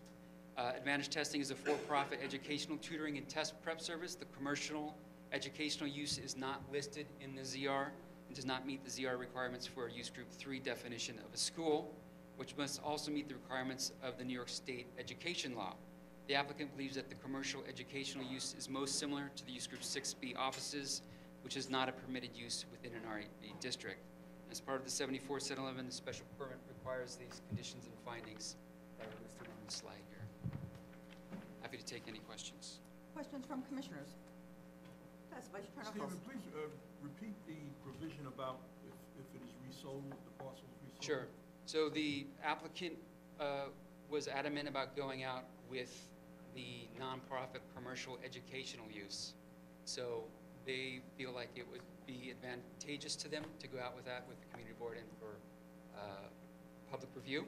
So they want the restrictive declaration to state that if it goes to a regular 6B office and a typical office, that the restrictive deck would say you can't do that. It can only be a nonprofit educational use. And if it goes to some other use, then they would have to remove the enclosed second floor terrace. Commissioner Arfon. I should state for the record, I am familiar with Advantage Testing, though I'm sure it's not a conflict because as my son uses them, we are paying them, not the other way around. But I believe the Brearley School Fieldhouse is a solid wall behind, and there are no windows, having That's been in correct. there once or twice. So I assume we'll hear from Brearley if there's any issue, but it seems like as far as rear yards go, that's not an issue. Yeah, as far as we know, it's not an issue with Brearley. You can see from the photos, this is the level of their playing field. You can see the enclosure would be right around there on the second floor of the building. But I'll ask the applicant if they've had any contact with the Brearley School. Thank you. Other questions? Okay, another application certified. Okay. Moving on to item number 7, page 201, for referral, a modification to previously approved authorization to facilitate the enlargement of commercial and community facility floor area in an existing mixed-use building in the Upper West Side, Community District 7. Please welcome our presenter, Nabila Malik, from the Manhattan office, giving her first presentation to the City Planning Commission. Item 7, page 201. Good afternoon, Commissioners. This is an application by Columbus 95th Street LLC for a modification of an existing large-scale residential development located within the former West Side Urban Renewal Area on the Upper West Side of Manhattan in Community District 7. The LSRD was created in 1963 to control floor area for residential, commercial, community facility, and open space uses for individual sites and the LSRD as a whole. The Commission adopted a text amendment in 2008 which enables owners of LSRD sites to apply for modifications in order to construct enlargements that utilize available commercial and community facility floor area in accordance with the underlying zoning. This modification would facilitate the development of approximately 27,000 square feet of non-residential floor area. The project site circled in red is located on West 95th Street between Columbus Avenue and Central Park West. Several high-density residential towers are located in C19 and C280 districts along Columbus Avenue and Amsterdam, while medium-density residential properties are located along the mid-blocks within the R72 districts. The site is served by the A, B, and C subway lines located at West 96th Street and Central Park West, and the 1, 2, and 3 lines located at West 96th and Broadway. This is the existing project site located between West 96th, West 95th, and the entire block front along Columbus Avenue. The site is a split lot with a C19 zoning district along Columbus Avenue and the remaining eastern portion in an R9 zoning district. The site is developed with 2 buildings, a 33-story, 247,000 square feet, primarily residential tower known as Columbus House, and a detached single-story commercial building on the southwest corner of the site over here. Both buildings are set back approximately 30 to 50 feet from the street line. Columbus House has 249 rental units, 179 of which are rent stabilized. The building was constructed under the Mitchell-Lama program but is no longer subject to it.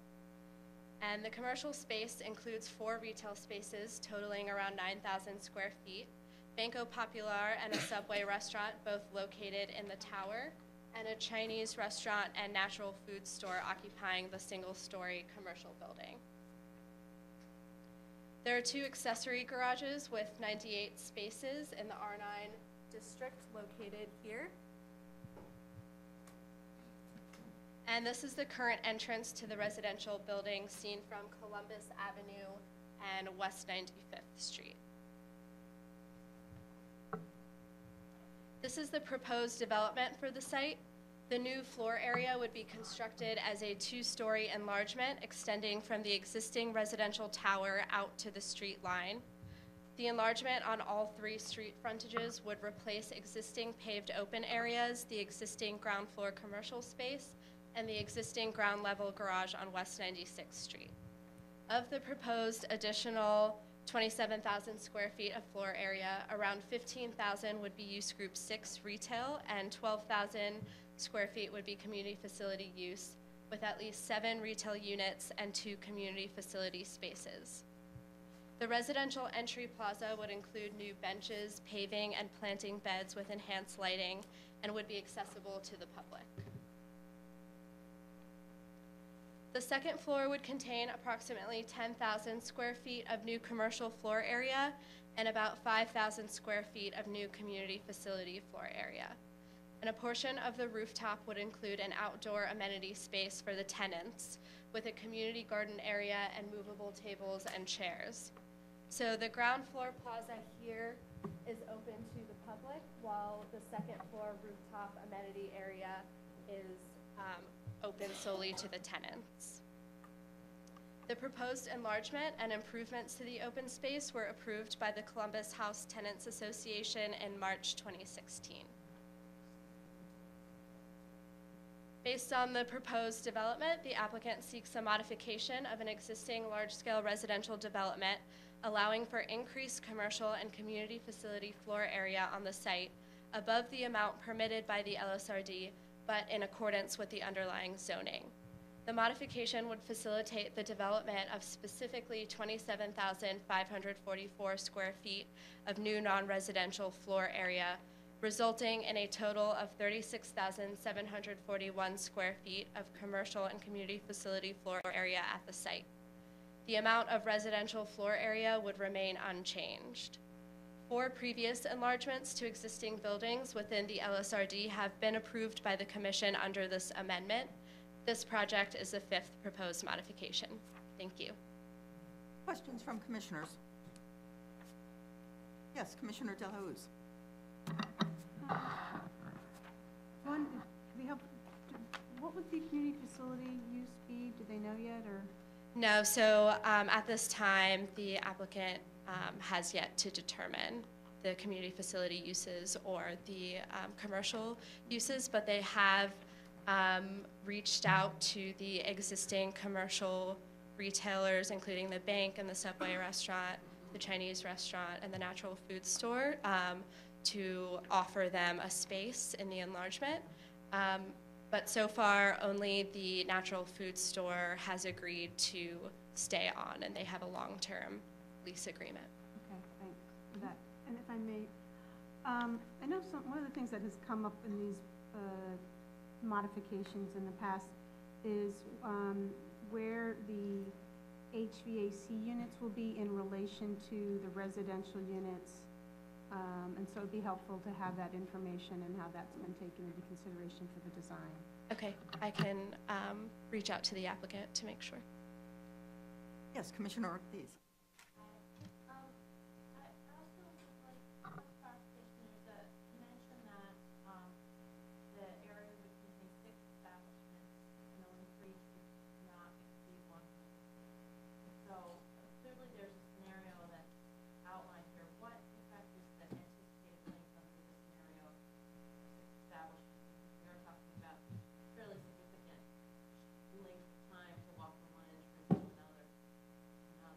Right, so here are the proposed street frontages.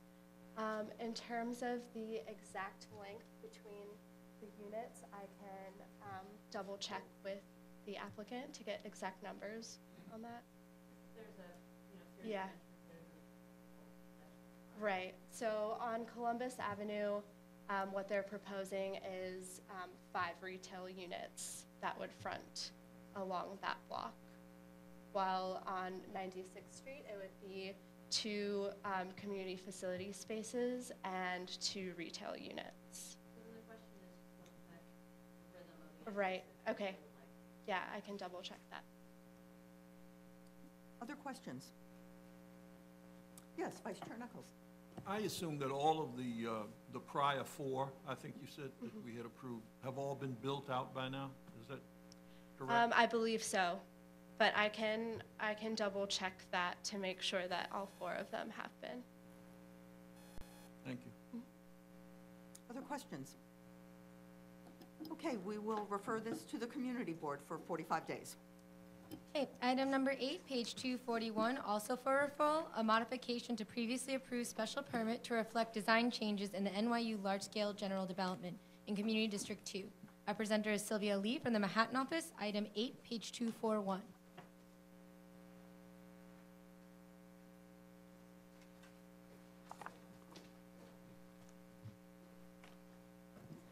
Good afternoon, Commissioners. The applicant, New York University, seeks approval of a modification to the previously approved special permit as part of the NYU large-scale general development, which I'll refer to as NYU LSGD in my presentation, to reflect certain massing adjustments and design changes to the proposed building located at 181 Mercer Street in Manhattan Community District 2. The dashed red line shows the boundary of the NYU LSGD. The site of the proposed 181 Mercer Street building is to be constructed here in the South Block. The project site is within NYU's core campus and is located south of Washington Square Park, east of South Village, west of NoHo, north of Soho. The surrounding area contains a mix of institutional, residential, and commercial uses, where buildings vary from historic townhouses to medium-density lofts and higher-density residential and commercial buildings. The NYU LSGD superblocks are zoned C17, which permits commercial uses up to 2 FAR, residential up to 6.2 FAR, and community facility use up to 6.5 FAR. Some background on the NYU LSGD. The NYU LSGD and related actions were approved in 2012 to facilitate expansion of the NYU's main campus in the Washington Square area. Pursuant to the approvals, NYU will be constructing 4 new buildings and about 3 acres of parks and publicly accessible open space.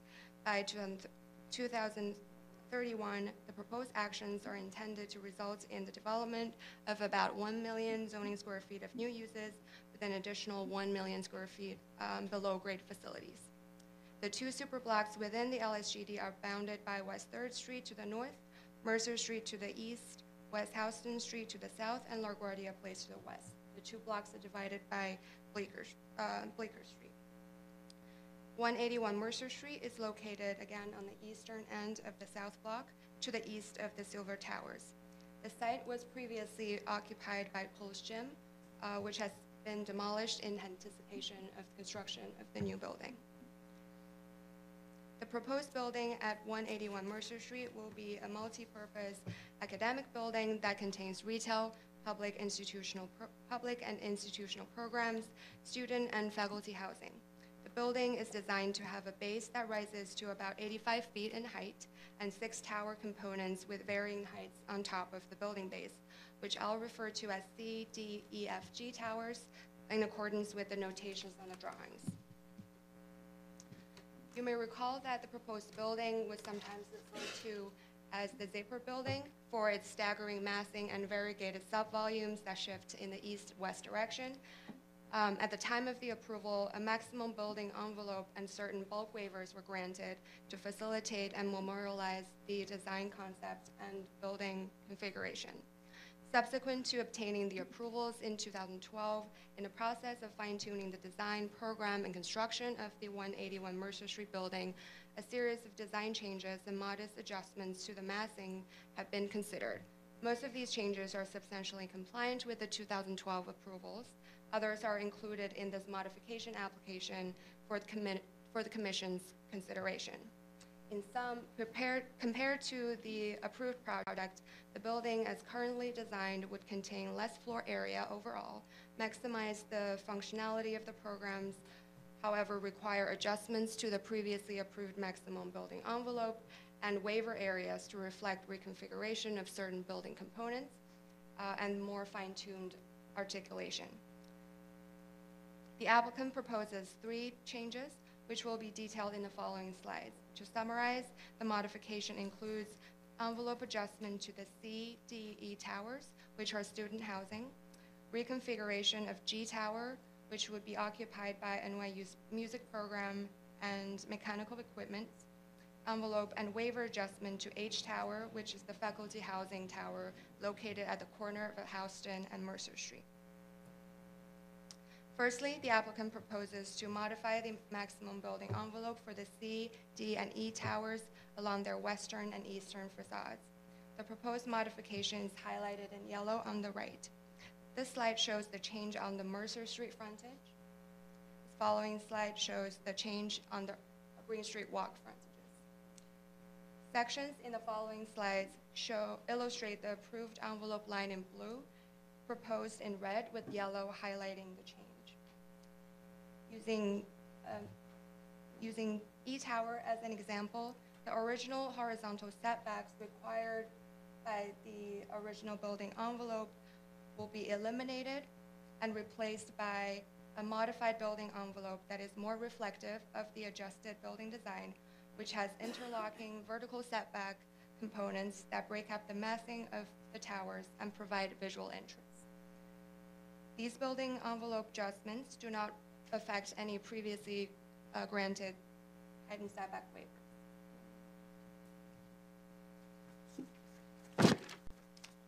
Secondly, the applicant proposes to reconfigure G tower to a lower L-shaped building element that wraps around H tower.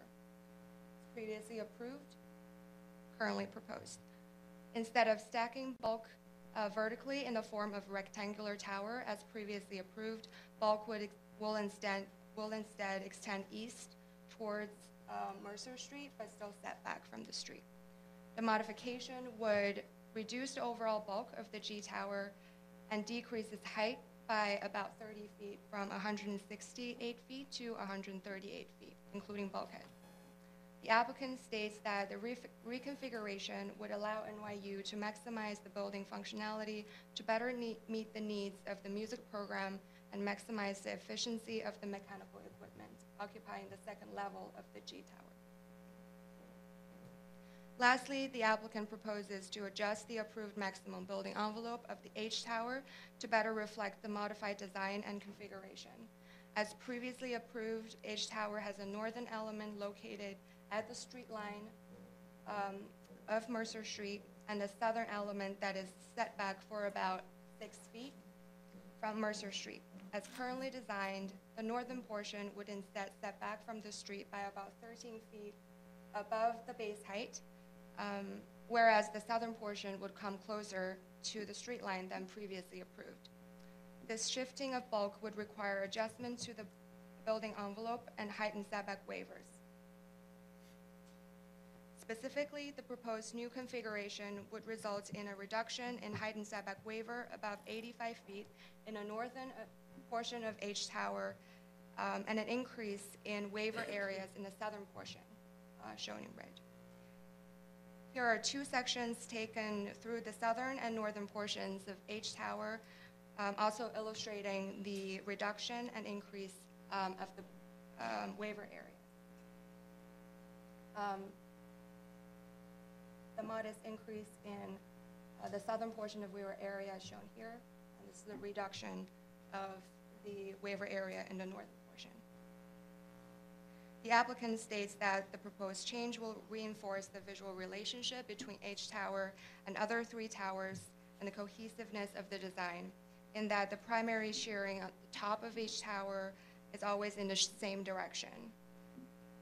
This configuration would also help optimize faculty apartment layouts. The new design also includes a wider setback along Houston Street and a diagonally chamfered corner to maintain openness at the street corner.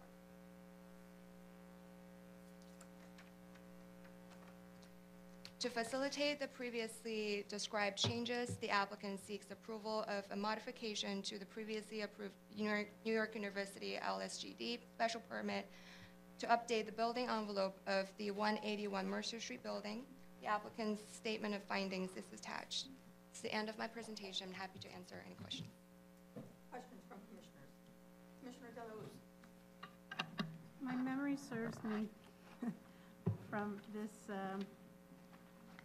prior approval. I think there were some folks on Mercer Street who were concerned about shadows.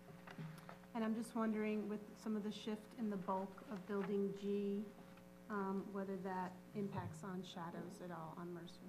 Right. So a technical memo has been prepared to analyze the shadow impact.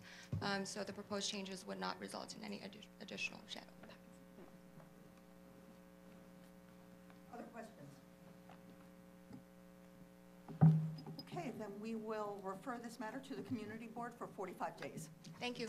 Okay, next is item number 9, page 269, our first pre-hearing item. A public hearing for a special permit to permit Use Group 6 retail use and accessory signage in a residential district in the Upper East Side Community District 8. Our presenter is Stephen Johnson from the Manhattan office, item number 9, page 269. Good afternoon again. This is a private application by 19 East 72nd Street, Corporation for the property located at the same address, for a special permit pursuant to section 74711 to modify the use regulations to allow Use Group 6 retail and service establishments, with the exception of eating and drinking establishments in a residential district on the ground floor of the building. The special permit would allow an additional 1,836 square feet of retail on the ground floor of the building. The application was certified on June 19th and is back for pre-hearing review, and I'll take you through an abbreviated presentation and get to the public review recommendations. The building is located in the Upper East Side Historic District. It's outlined in red here on our map. It's on this here. In Community District 8, on the north side of East 72nd Street and Madison Avenue, Central Park is on the west, and the Frick is located down here in the blue. And the St. James Church is also across the street up on 73rd Street. The building is located within the Special Madison Avenue Preservation District, which I'll refer to as the MP, which runs from 61st to 96th. It was created in 1973 to preserve and protect the unique character and architectural quality of Madison Avenue and to enhance street life. The building is in a C51 zoning district, while the mid-blocks are mapped with the lower density R8. Be contextual. This is the East 72nd Street frontage. You can see it right here. This is the lobby of the building. This is 72nd Street. This is Madison here. There are two retail shops at the location. There's an art gallery here, the one without the awnings, and there's a perfumery right there with the small red awnings. The building was completed in 1937 and designed by Rosario Candela. It has 70 stories and 34 dwelling units, and that's it for that. So East 72nd Street is 100 feet wide. It's a crosstown street. You can see Central Park in the back here. This has the frontage of the building with landmarks next to it. You can see across the street the other types of contextual buildings in the area. There's high-end retail clothing shops on the corner. And we have the ground floor frontage on 72nd Street. It is 140 feet. You can see Madison Avenue right here. This is the frontage along 72nd Street. This is the dividing line between the two zoning districts. This is a blow-up of that area.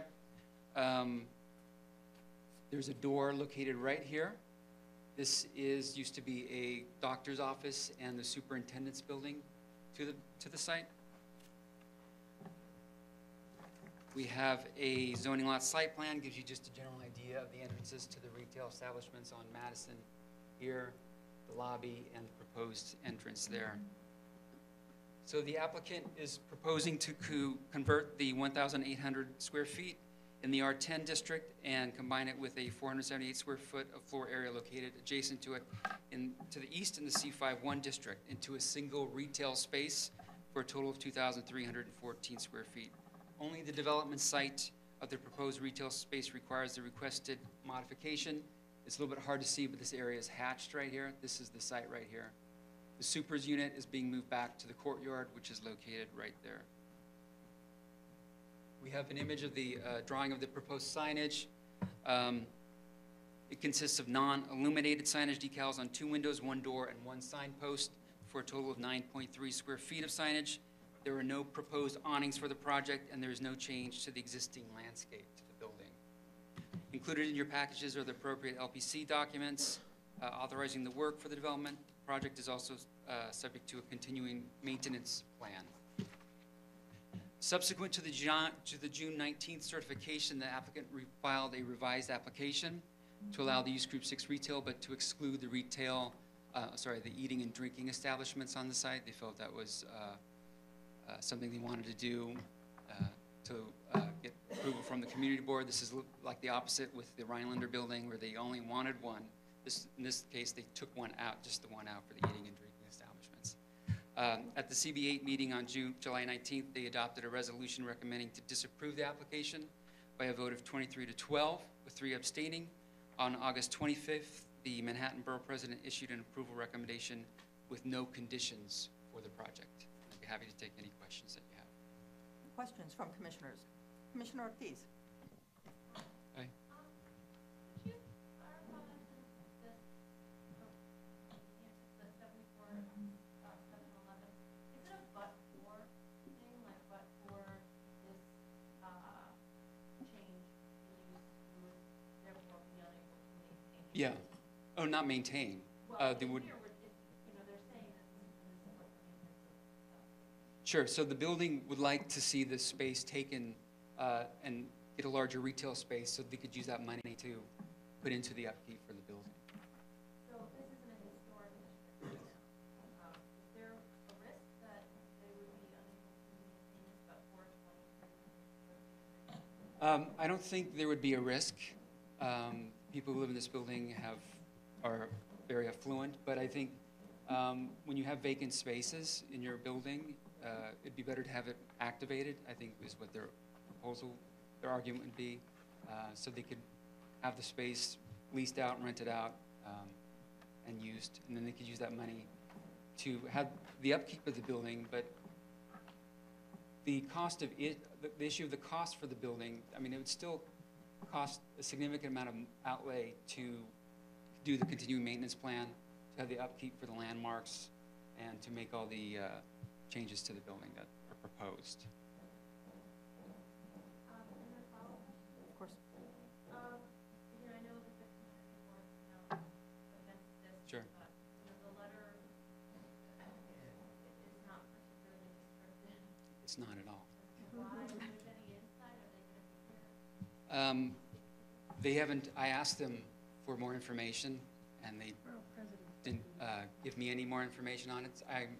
I would assume that the reason why they did that is because it was divided, and they just wanted to get the...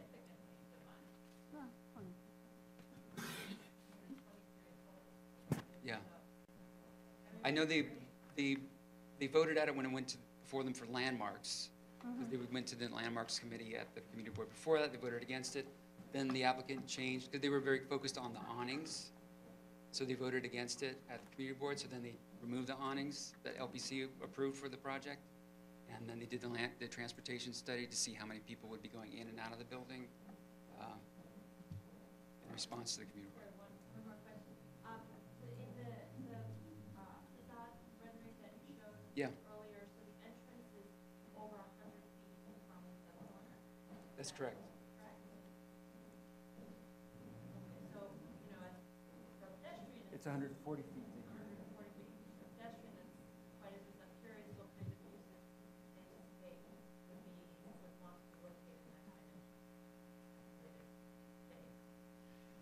That would be a good question for the applicant. I would assume that with the price per square foot on Madison and the potential less price per square foot, 140 feet over to the door, it might be, somebody might be willing to pay a reduced rate to the typical Madison Avenue frontage price.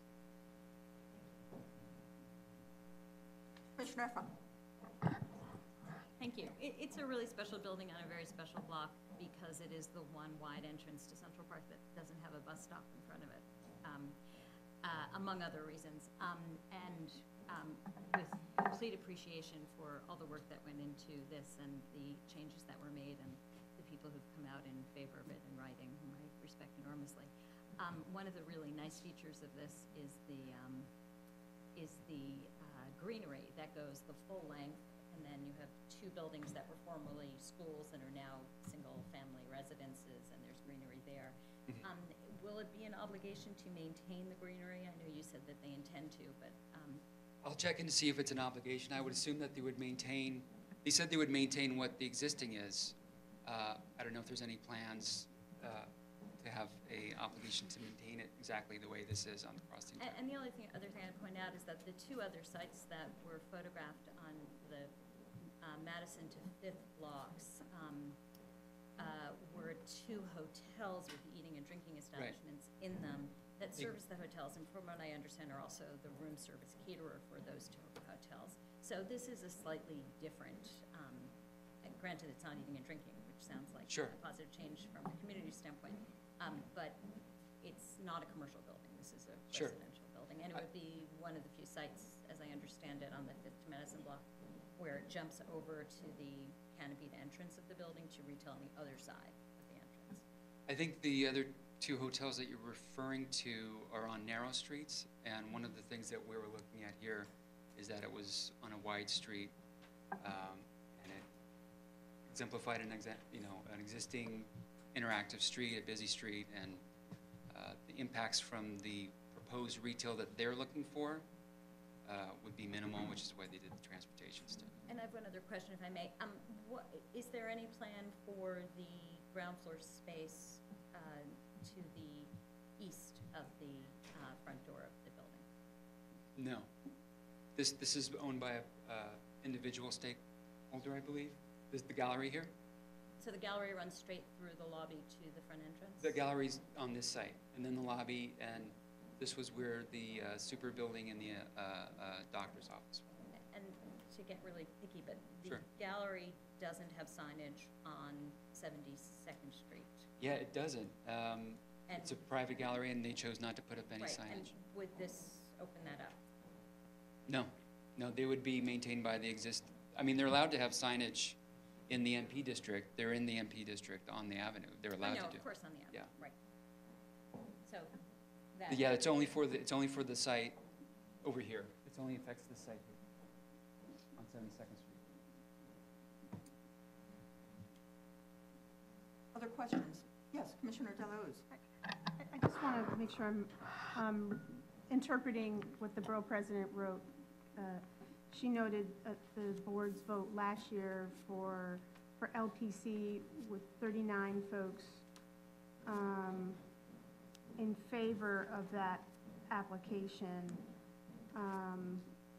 But then a year later, there's 23 that opposed. No, sorry, 39 to deny the LPC application. Yeah.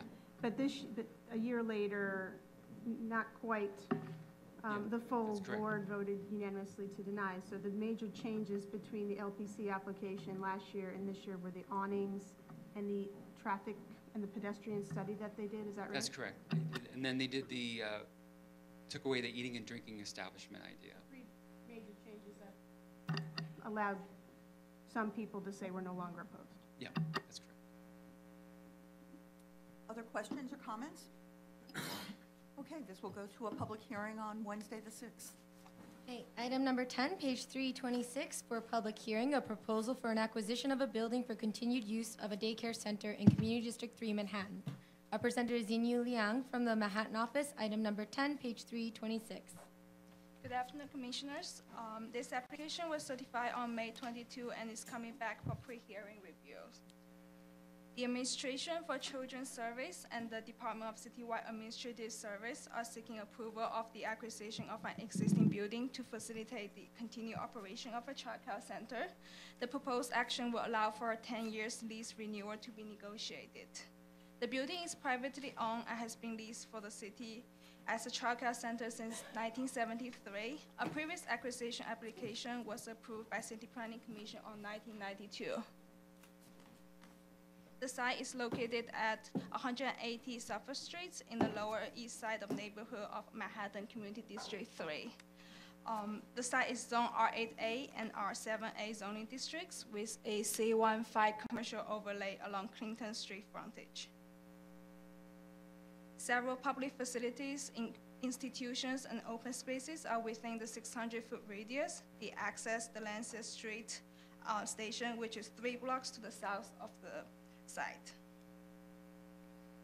The ACS Child Care facility is located in a 3-story privately owned building and occupies the entire floors, including a cellar, 2 rooftop play area, and a ground level play area in the rear.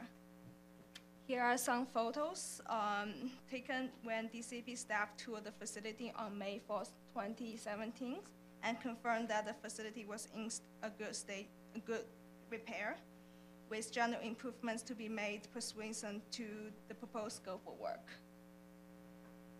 On May 22, the Department of City Planning certified this application. On June 14, the Community Board 3 held a public hearing and vote to approve this application with conditions that it will only be used as a child care center to allow continued operations. Also, the Community Board 3 urges the city to explore any and all ways to preserve this vital affordable child care, including but not limited to either a longer lease or outright purchase of property. On August 31st, the Manhattan Borough President issued a recommendation to approve the application, stating the importance to ensure stability and longevity for these type of community facilities. The staff from Borough President Office also noticed that the nearby constructions has resulted in the parking of additional vehicles on this block, blocking entrance and egress to the daycare center, and children who disembarked from the school buses are forced into the streets. The Borough President Office will work with the daycare center and Department of Transportation to request a designated no parking during school hours zones and recommend the City Planning Commission to do the same. Thank you, and now I'm happy to answer any questions you may have. Questions from the commission? Yes, Vice Chair Knuckles. Just an observation. Painting and signage can help an otherwise drab building. Amen. Make it less so. I was looking at this in comparison to another center that we had where we had commented on the grilled windows, and it is remarkable what a bright splash of blue does. Yeah. Yes, Commissioner Efron. I have a question about no parking in front of daycare centers. Is this something we should be aware of, or is there any designation for no parking, or is there some expedited application with DOT for no parking in front of child care centers? We'll definitely follow up with Department of Transportation and see. I very much noted the Borough President's recommendation on this. It just seemed to make so much sense, and I thought it important that we in our report note that recommendation in the support of the commission, and department staff can work with the Department of Transportation.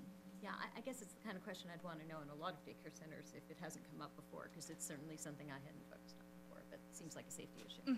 Yes. Yeah, we've seen a number of them where the entry is actually off of a side street with no parking. This one seems to be right in the midst of a much busier street. Yes. Other comments or questions? Okay, another item for Wednesday's public hearing. Okay, on our first Brooklyn pre-hearing item, item number 11, page 347, for public hearing, a proposal for an acquisition of a building for continued use of a daycare center in the Crown Heights neighborhood, Community District 9. Our presenter is Kevin Kraft from the Brooklyn office. Item number 11, page 347. Good afternoon, Commissioners. The New York City Administration for Children's Services, ACS, and the New York City Department of Citywide Administrative Services, DCAS, request approval for the acquisition of a property to facilitate the continued use of the building as a child care facility. The last application for acquisition of the site was approved by the City Planning Commission on April 28, 1994. The 20-year lease for the property expired in 2015, and the applicants are requesting approval to execute a new 10-year lease. As you may recall, All My Children Daycare Center 11 is located in the Crown Heights neighborhood, Community District 9 in Brooklyn. The facility is located on the northeastern corner of Rogers Avenue and Montgomery Street. The project site is mapped within an R6 zoning district with a C13 commercial overlay. The building is privately owned and has been leased by the city since 1974. All My Children Daycare occupies the entire 3-story building, including the cellar and rooftop. The primary entrance is shown here on Rogers Avenue here, shown. These images show a typical classroom space as well as the administrative offices and the rooftop play area. This application was certified by the Department of City Planning on June 5th, 2017, and was duly referred to Brooklyn Community Board 9 and the Brooklyn Borough President. On August 7th, 2017, Community Board 9 submitted a letter waiving review of this application, citing that it appears to be a continuation of business as usual for this daycare at this site. On August 10th, 2017, the Brooklyn Borough President submitted a letter of support on this application, stating the important role of the daycare serves in a community bereft of affordable daycare services. That concludes my presentation. I'm happy to take any questions. Thank you. Questions from commissioners?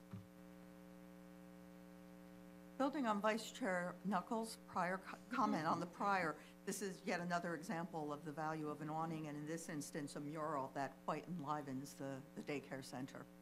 And I would suspect that when our urban design team comes back with a menu of options, these will be among the items that we'll suggest. If no other comments, then this will go to a public hearing on Wednesday. Okay, item number 12, page 362, also for public hearing, for proposed zoning map and text amendments to facilitate the development of a new mixed-use building in the Bedford-Stuyvesant Neighborhood Community District 3. Our presenter is Anthony Grande from the Brooklyn office. And item number 12, page 362.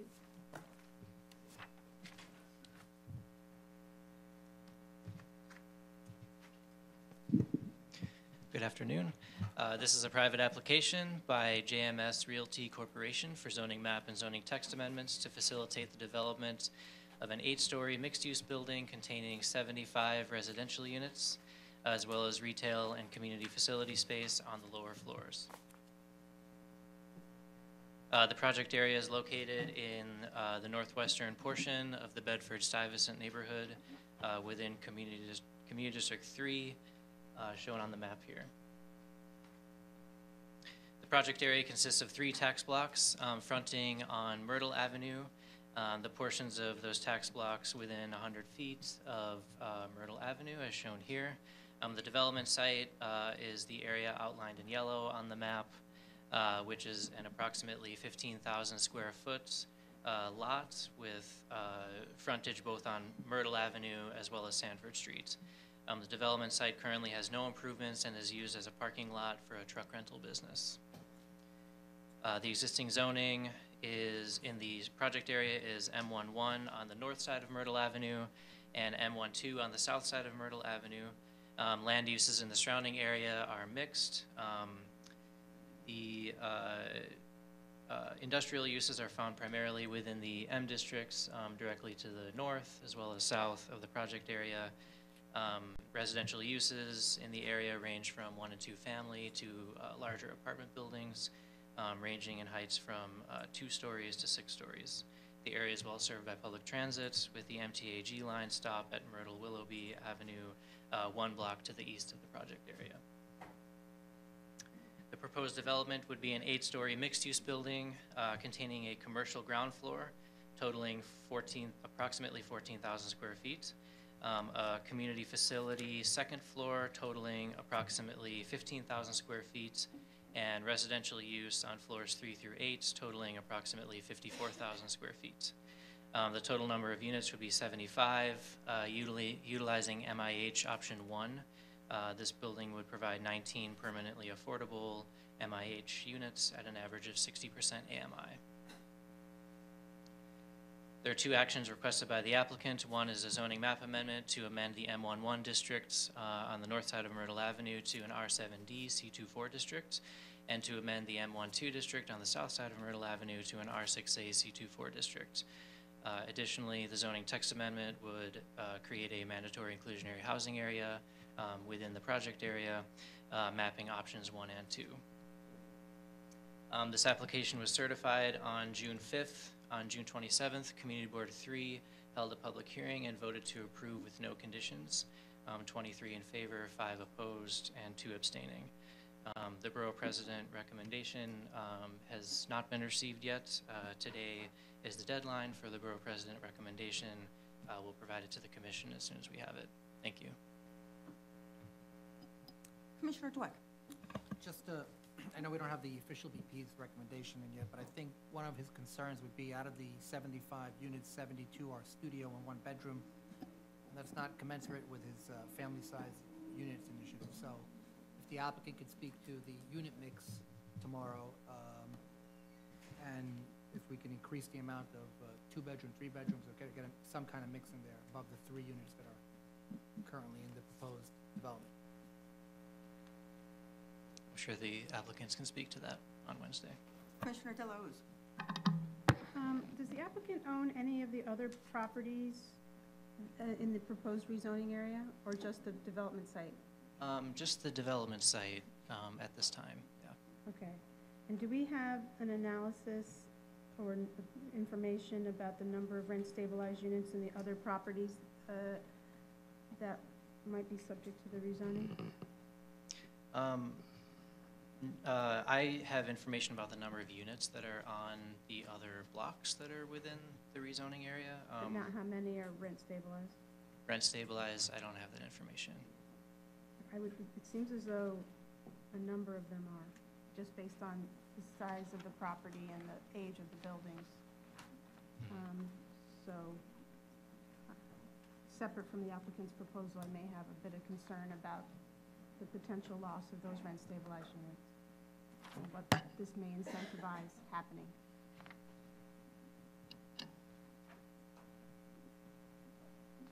Other comments? Yes, Commissioner Efron.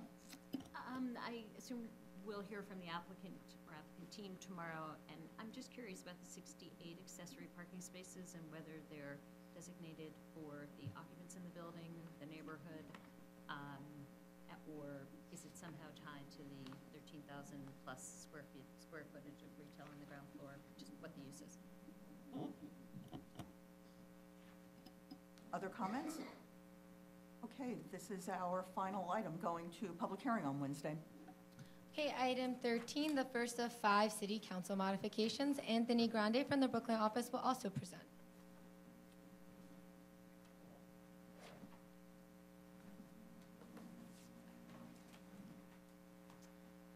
Yes, so this is a city council modification to the Ebenezer Plaza rezoning that was approved by the commission on July 12th. I'll just show a map to sort of demonstrate the changes proposed by city council. So as a reminder, this is the project area, which was 3 tax blocks that was approved by the commission. These 2 tax blocks, the larger one on the east and the middle block, are the applicant's own sites that are part of the development site. And then the westernmost block is the non-applicant controlled site that was included in the rezoning area. And then that's the block that was removed. This area shows the project area as proposed by the city council. So In addition to this reduction in the project area, they would also be removing option 2 from the MIH options in the zoning text amendment. And I'll just quickly show, just as a reminder, the proposed project on those 2 blocks, the rendering. So I'll take any questions. Questions from the commission? They're removing one It's just option Yes. 1. okay. Yeah. Okay, then I will ask for an assent by show of hands to send a letter to the city council that the proposed modification is within scope. Done. Great. Item 14, another city council modification regarding 34th Street Heliport. Bob Tuttle from the Manhattan office will present. Good afternoon, commissioners. So on June 21st, the CPC approved a 10-year special permit for the operation of the heliport at 34th Street. There's no presentation. Okay. You'll have to be riveted by my explanation. The City Council has provided its modifications to that special permit, and DCP believes that these are within scope.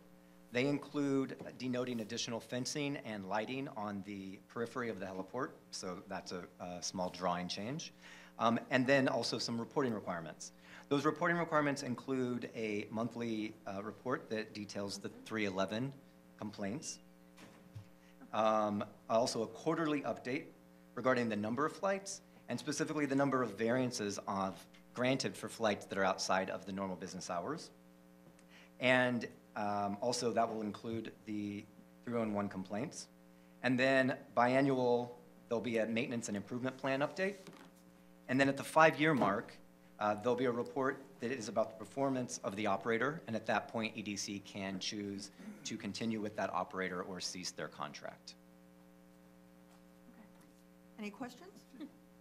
Yes, Commissioner Deleuze. Who's the monthly report going to? So all these reports are going to the community board, the borough president, and city council. Commissioner Dwek. I can understand how they could report on the variances, but how would they get the 311 report? They do actually receive all the 311 complaints. They're the ones that handle all of them. So the city receives them, but then they transfer them immediately onto the operator through EDC.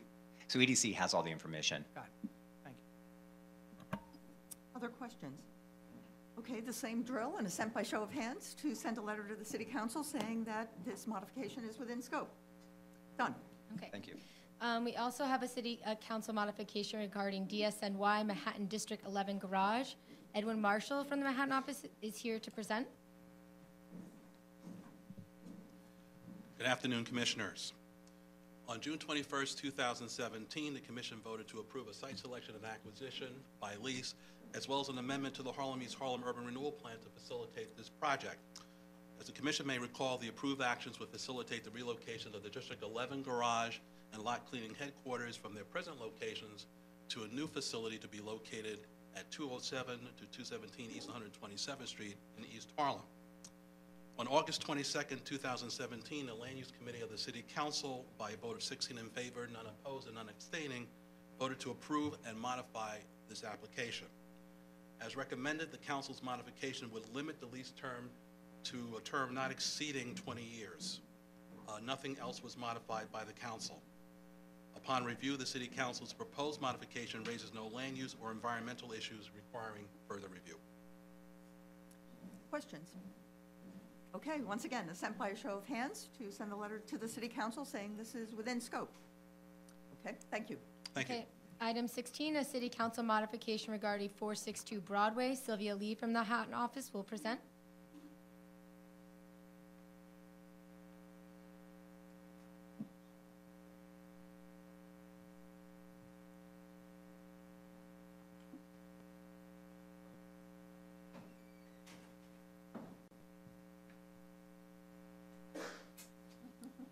Sorry.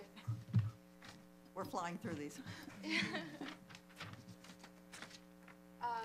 Good afternoon, commissioners, again. You may recall that the Commission approved a good faith marketing special permit and a large retail special permit with modifications in July 2017 to facilitate a proposed large retail establishment in an existing loft building at 462 Broadway in Soho. The Commission's approval would allow a single large retail store occupying about 29,000 zoning square feet of floor area with restricted loading and unloading on Crosby Street. Subsequently, City Council disapproved the large retail special permit and proposes the listed modifications to the 74781 Good Faith Marketing special permit application. In brief, the modifications include limiting the size of the retail to no greater than 10,000 square feet, including cellar space, prohibiting nighttime loading and unloading on Crosby Street, adopting best practices with regards to loading and unloading, and other quality of life restrictions regarding illuminated signs, customer queuing, short-term uses, and trash collection. For your reference, these restrictions are added to the special permit drawings with notes.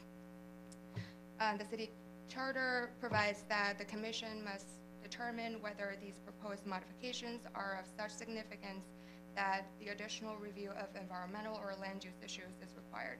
Staff has prepared a draft scope letter included in your weekend packages. Here to answer any questions. Yes, Commissioner Ortiz. Quick question, when they say no interior lighting, does that include window display? I could verify that, but that seems to be what they mean. So presumably in the evening, the window displays would be completely dark? After after 10 hours of operation. Okay, and then another, pop-up stores, will be restricted.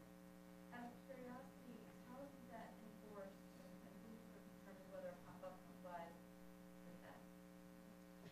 My understanding is that DOB has certain protocols in terms of permitting temporary uses, but I could verify that and follow up with the Commission. I would just note that on these scope determinations, it is a question of whether it's within scope rather than whether we think it's advisable. Yeah. Commissioner Cirillo. Commissioner Ortiz asked my question about the pop-up store. I know it's not a scope issue, but I just wondered what the process would be. I understand the challenge to the quiet enjoyment, but that's usually a legal question that would perhaps come after the fact. But prior to, I mean, some things we can imagine might be problematic, but in other cases, it's very opinion-driven. So just wonder how the council assumed that would play out in the process. Yes, Commissioner Ortiz. Sorry, and a follow-up, if you know, after this, we see that there are unintended consequences of dark windows along the street in the evening, what process is there potentially to reverse cases? What's the process by which we might revisit something, or is there no way? The applicant would have to file for a modification or for a new special permit without the conditions. So, understanding the narrow scope of what we are asked to do, I would ask for an assent by show of hands to send a letter to the City Council noting that the modifications are within scope. Okay, we'll do so. Thank you. And finally, our last City Council modification regarding the downtown Far Rockaway Development Plan. Brendan Pilar from the Queen's Office will present.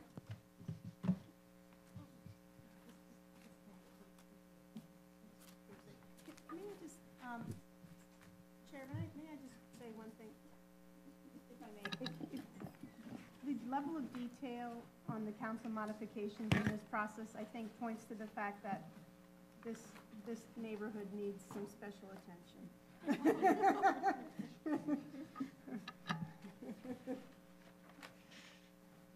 Good afternoon, Commissioners. The positive momentum behind downtown Far Rockaway continued following the Commission's public hearing on this comprehensive neighborhood plan.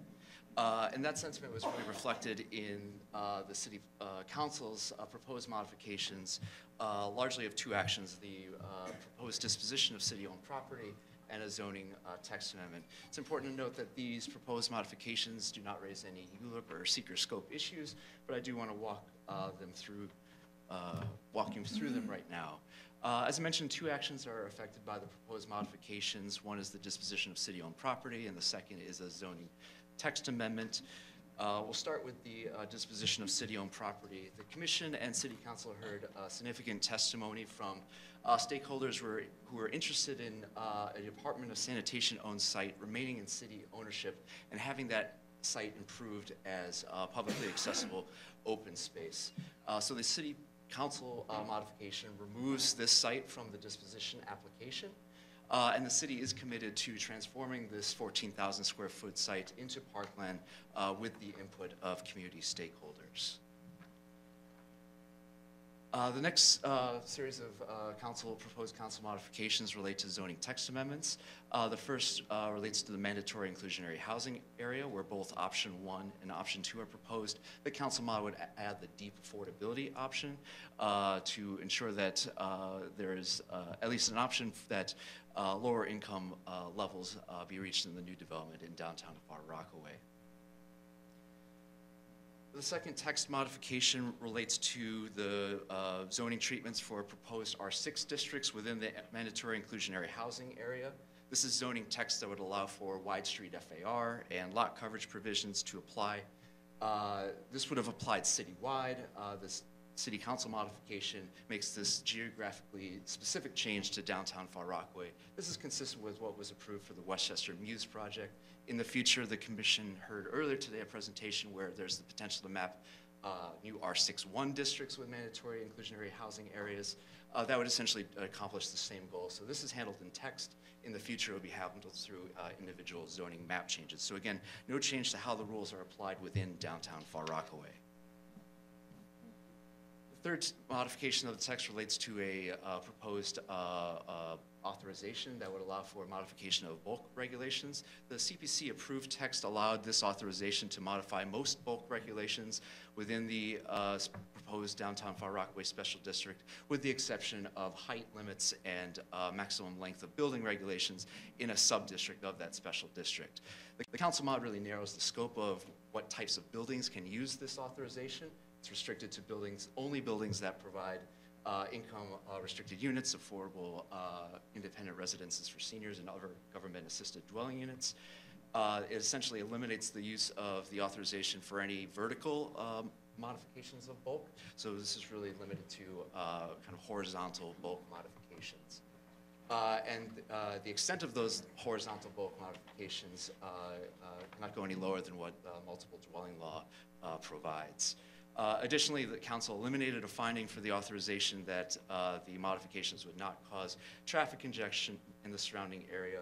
And really the reason behind this removing this finding was because the council believes that the kind of scope of projects that would actually use this would not add to traffic congestion in the area. The next modification relates to the publicly accessible open space requirements within Sub-District A of the proposed special district. The council mod would make minor adjustments to the dimension that establishes the open spaces along Mott Avenue. It would further specify that the space is open for 24 hours a day. It would increase the requirement for litter receptacles from 1 per 10,000 square feet to 1 per 5,000 square feet of open space. It would also align the requirements for information on signage with the requirements that are currently in the zoning text for publicly accessible open spaces. The next text modification relates to where new publicly accessible private streets would be laid out. As was analyzed in the FEIS, the zoning text was not clear about the location of private streets to the east of where a north-south private street would be located. So the council modified proposed modification of the zoning text would just clarify that a street could indeed be located within that area of the map. The next modifications relate to new height limits proposed within Sub-District A. The Commission may recall this map, which established very tight height limits around the periphery of Sub-District A within the proposed downtown Far Rockaway Special District. There are special rules for where the existing public street, Redfern Avenue, and the intersections of new private streets The commission-approved text established that there would be a 65-foot height limit within 75 feet of those intersections. The council mod within 300 feet of Mott Avenue here reduces that setback depth to 25 feet. The next series of modifications relate to how certain rules in the zoning text are applied. There are no changes to the dimensions or the underlying requirements here. It's just, again, clarifying how these rules would apply to future development. So I'll close simply by saying that as the representative of dozens of colleagues here at the Department of City Planning and other city agencies, it's tremendously exciting to have the city's second comprehensive plan on the cusp of adoption at City Council. Thank you. And I'll also note to Commissioner Delauze's questions, one, the changes are at the margins, but certainly the department maintains a keen interest in the areas that are rezoned. We know that the city tracks the commitments that are made as part of the rezonings, and Brendan, I suspect, will be appearing before us, coming forward to give us updates on progress under the rezoning. Other questions or comments?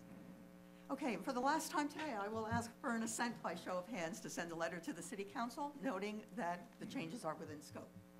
Thank you. Okay, so in addition to the hearing on Wednesday, September 6th, staff have prepared favorable resolutions for the following items.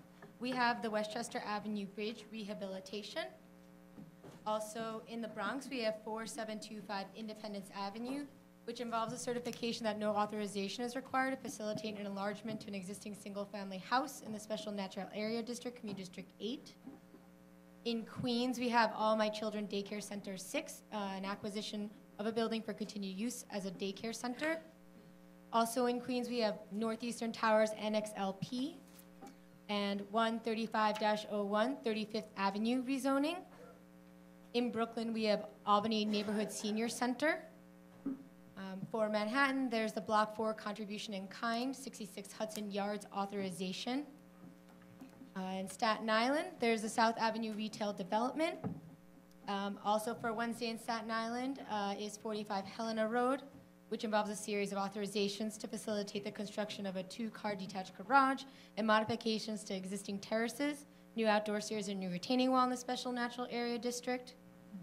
Also a series of authorizations for 90 Old Farmers Lane in the Special Natural Area District. And lastly, St. Peter's Cemetery, also in Special Hillsides Preservation District in Staten Island. Okay. Assuming there are no concerns about the above, we can move on to September 19th. For Pfizer Sites rezoning, we have Alex Sommer from the Brooklyn office available to answer any further questions.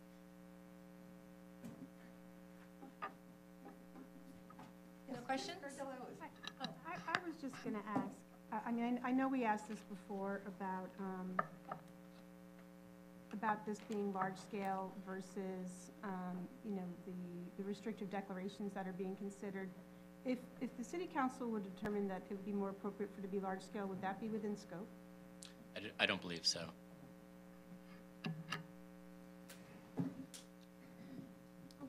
Other questions?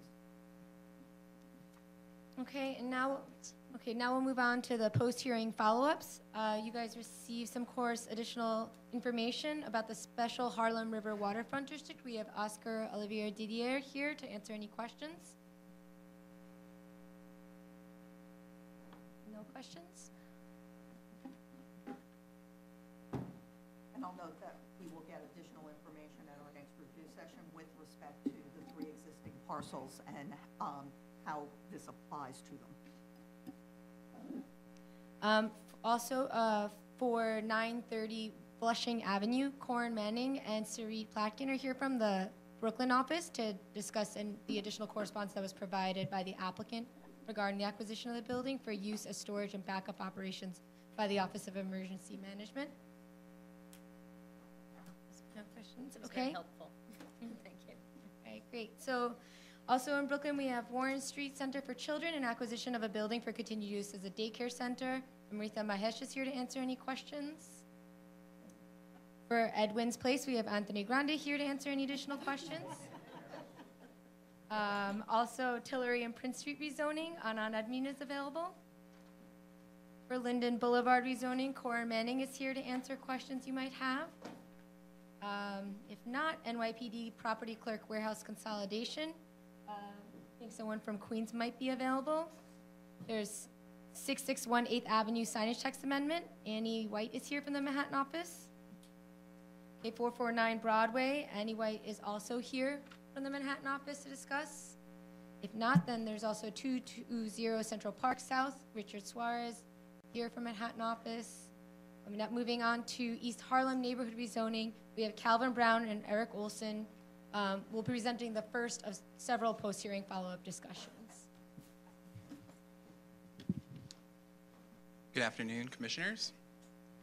So I'm Eric Olson, project manager for the East Harlem rezoning proposal, here with Calvin Brown, project supervisor. And we just wanted to follow up on a few of the recurring issues that we heard at the public hearing on Wednesday, August 23rd. So on the 23rd, we heard a lot from local residents, stakeholders, public officials, and city agencies regarding both the city's proposal and the steering committee's plan. We heard numerous concerns expressed at the hearing, some of which were relevant to zoning and land use. Others were related more to other components of the community's plan. With respect to zoning and land use, though, we heard testimony generally related to the following topics. Density, particularly in areas along Park and 3rd Avenues, where we propose a higher density than the community's plan. The boundaries of the rezoning, specifically concerns that the city's proposal addresses a smaller area than the steering committee had recommended. Assumptions in the reasonable worst-case development scenario related to buildings with 6 or more residential units. Concerns about existing rent-stabilized units and the potential for displacement. And a few concerns about the height and scale of buildings that could result from the city's proposal. So Calvin and I will be addressing each of these issues, all the issues you see here on the slide, at follow-up review sessions prior to the anticipated vote date of October 2nd. Today we'll be focusing on the rationale for the boundaries we selected, the assumptions that went into the reasonable worst-case development scenario and the environmental impact statement, and how the city is addressing rent-stabilized units in the neighborhood. At the next review session on September 18th, we'll be delving more into the height and density-related concerns that we heard about at the hearing. So I'll begin by revisiting the discussion about the boundaries of the city's rezoning proposal, and I'll touch more upon our rationale for acting within a more targeted area than what was recommended by the steering committee. So if you remember this slide, we saw a very similar slide in the last presentation. Recall the steering committee's plan on the left, where you have recommended areas for upzoning in red, with recommended areas for preservation in yellow. As a reminder, that plan covered a broad geography of the neighborhood with the boundaries of 96th Street to the south, 132nd Street to the north, 5th Avenue to the west, and the East River to the east. We took a very similar approach when we received the recommendations and began our work, really using the steering committee's plan as a foundation. We started with a look at the entire neighborhood, pretty much all of Community District 11, with the exception of Randall's Island, which is similar to the neighborhood plan. We then conducted several analyses of existing land uses, buildings, and zoning under a variety of scenarios. These rounds of analysis allowed us to hone in on specific areas of opportunity based on rational determinations of where added density would be the most appropriate. Many of these areas had a combination of outdated zoning and real opportunities for zoning actions to result in new housing, jobs, and economic development. We also identified other areas where higher densities would be less appropriate due to being largely built out and offering fewer opportunities to realize the shared goals of this rezoning effort. So the result of that study was the map on the right with the DCP logo. And that shows the areas where we've proposed changes to the existing zoning. So you can see the dotted black line depicting the boundaries of East Harlem on the map on the right, which is the same as the dotted red line on the map on the left. As you've heard and can see on the map, the geography where we're proposing changes is more focused than what the steering committee had recommended. As we mentioned during our last presentation, this is the result of a detailed and iterative analysis on a lot-by-lot basis. Our zoning recommendations really target the areas where we think zoning actions would have a meaningful impact on affordable housing production through MIH, the preservation of built neighborhood character, and the creation of space for job-generating uses. We think this is a sensitive, responsive, and balanced plan that strongly considers the existing physical context of the neighborhood. So we've gone block by block to look at existing conditions and we developed zoning moves that address our shared objectives with the steering committee in a very fine-grained way. So the maps really illustrate that we took a similar corridor-oriented approach to the steering committee's plan, reflecting the spirit of their zoning and land use recommendations. To this point, we felt that the unique conditions of each corridor called for unique zoning approaches on every avenue. We acknowledged that certain areas were more suited to increased density than others, and our proposal directly responds to the results of our detailed analysis of existing conditions. More specifically, though, we closely examined the entire neighborhood to determine where mandatory inclusionary housing would make the most sense. We really wanted to ensure that we were acting in areas where new inclusionary affordable housing units and the development of those units could be sustained. On the other side of this equation, we made conscious decisions based on sound planning rationale to leave certain geographies out of the rezoning. Particularly below East 104th Street and along First Avenue, we found that the potential benefits of increased density may not be sufficient to justify a rezoning action, as these areas just had significantly fewer opportunities to realize the goals of the rezoning. In these areas, we determined that maintaining the existing zoning would be the best way to preserve the existing affordable housing stock. In addition, I want to point out that while we don't think a corridor-oriented approach was appropriate for areas east of 2nd Avenue or south of 104th Street, the department is always amenable to considering other opportunities in areas not contiguous to the rezoning boundaries as they're currently drawn. We examined other areas through a different lens, looking at where strategies to preserve the existing built form would be most rational. So now we're talking about the areas in yellow on the map. We looked for areas with an established and consistent physical character or a unique local context, where contextual zoning would help ensure that future development was not out of scale with the existing buildings. We found that certain areas were very well suited to this preservation approach, most notably the area north of East 126th Street and west of Park Avenue. So you can see a little yellow area up there. We found that other areas did not have the same level of consistency in the existing built form, and also found areas that were characterized by more newly constructed buildings that were constructed in the last 20 years. Thus, we oriented our efforts in the areas where we found that preservation-oriented zoning would be most appropriate. Recall that a wide swath of the neighborhood was contextualized back in 2003, and this actually covers a large portion of the neighborhood where preservation districts would be best matching to the existing context. We also want to stress that while our zoning and land use proposal looks at a more targeted area, other city agency efforts to respond to the recommendations in the neighborhood plan are not limited to the same geography as the rezoning. Investments in education, health, open space, transportation, safety, and other programs or services are spread throughout the neighborhood to reflect the community's recommendations. Perhaps most significantly, though, affordable housing development and preservation strategies are already underway throughout the entire neighborhood of East Harlem. Our agency partners at HPD are already taking necessary steps to promote the preservation of existing affordable housing units in the area, which they discussed in detail at the last review session, as well as the public hearing. And now I'll hand it over to Calvin to discuss the two remaining topics.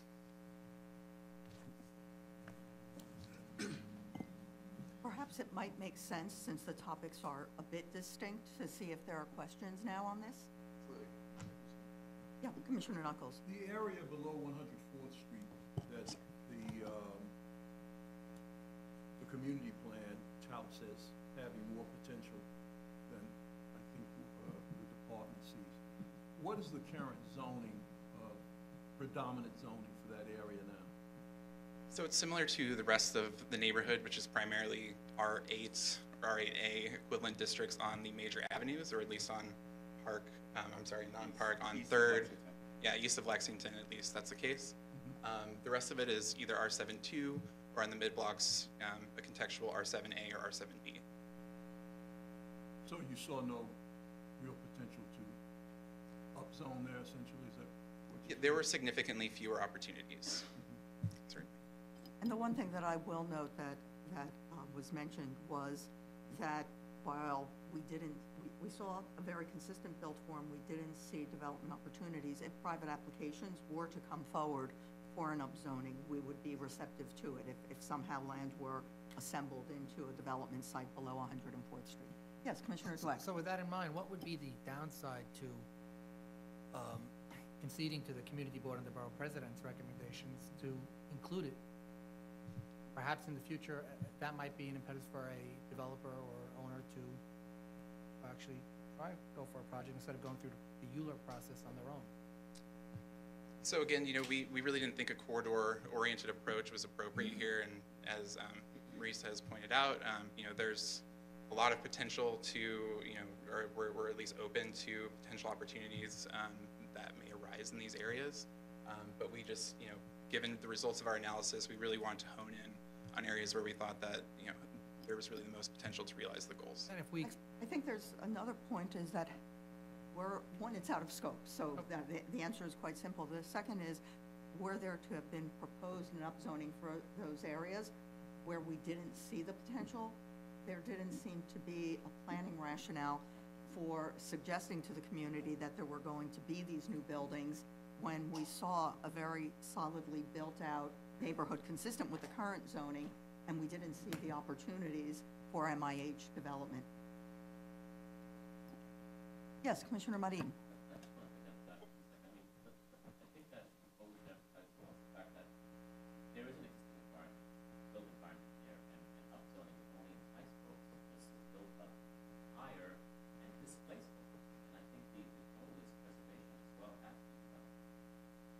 Yeah, I think the goal is really a balance, yeah.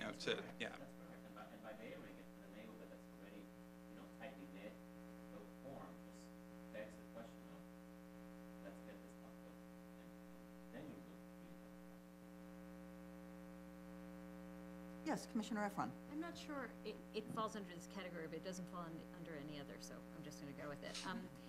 The NYCHA commercial overlay rezoning, does that fall under this category? Because I guess I just didn't feel as if the land use rationale was clear about that, because the NYCHA representative really didn't have an overall plan. So could you share with us what the land use rationale is? Well, part of that, we wanted to make sure, since we were taking this sort of corridor approach. Sorry. Part of that is since we were taking a corridor approach, we wanted to make sure that there were opportunities for allowing commercial uses to front on those sites to create the sort of commercial continuity along those corridors. There were no plans. You're right, NYCHA doesn't have any immediate plans to develop on those sites, but we didn't want to preclude it in the future. Part of what we were doing is making sure that as this area grows, that there are opportunities for commercial opportunities along those corridors where there currently aren't, and they can't at this point. Yeah, I think just also to reiterate some of our goals about really activating the pedestrian environment. When you get to this stretch between 112th and 115th Street, there really aren't many uses that are active out on the street line. So really our planning rationale was to connect these corridors and sort of activate those areas if in fact there was a proposal in the future on these campuses. And this is an approach that has been employed, and there are commercial overlays mapped on other NYCHA properties in the area. It sounds incredibly reasonable to me and seems like a communication gap. That's not a land use response, but one that I really just feel needs to be said. And the other question is why it wasn't, there isn't a commercial overlay on each of the NYCHA properties, since that is a trend. It looks like it's only on the mid-court. So there are some commercial overlays on other areas where it might not be depicted on these maps, but so may exist that do exist today. Right. Yeah. That's good to know too, and also speaks to, I think, a bit of a communication absence. Thank you. Other questions on this facet? Okay. Okay, good afternoon, and thank you, Eric. So I want to take a step back and talk about sort of our reasonable worst case scenario assumptions, that the approach we took with East Harlem. As the commission may be aware, the department, we adhere to standards and guidelines that are outlined in Chapter 2 of the SECRA manual whenever we're contemplating any rezoning, whether it's our department neighborhood study or a private applicant's. And we need to evaluate it through the lens of what are the possible impacts that this action may have in these areas. And they help us to establish our analysis framework for coming up with what we call reasonable assumptions about where we think development is likely to occur within these project areas. So in the case of East Harlem, the community, the steering committee, presented us with recommendations that contemplated the entire district.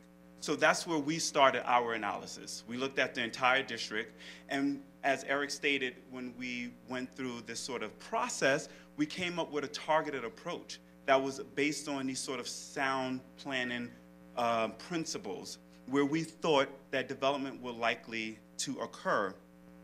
But there were some neighborhood-related considerations some neighborhood-related factors that we took into consideration.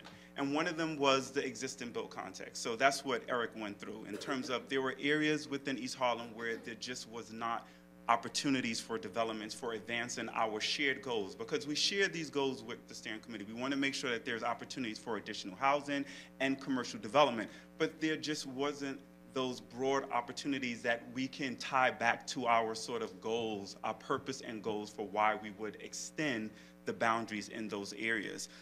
As well as the recent trends, what was happening, especially along 3rd Avenue. We saw that there was development occurring, and we already rezoned it in 2003, so we considered extending the boundaries to include 3rd Avenue so that corridor can be included under mandatory inclusionary housing. So already we're looking at the existing built context, we're looking at neighborhood trends, also known projects. If we knew that our sister agency were contemplating certain projects, these were sites that we would include as part of our analysis to make sure that we can have a very conservative approach to our environmental review process. And one of the other factors we considered as well was previous planning actions. What did the city or the department do in the past? How does it factor into what we're contemplating doing today? So these were sort of the neighborhood-related factors that we considered a part of our analysis that help us come up with our plan and our proposal. And though it may look slightly different than what the community proposed, it's a targeted approach based on these sort of principles and guidelines that sort of were the drivers behind the decisions that we made.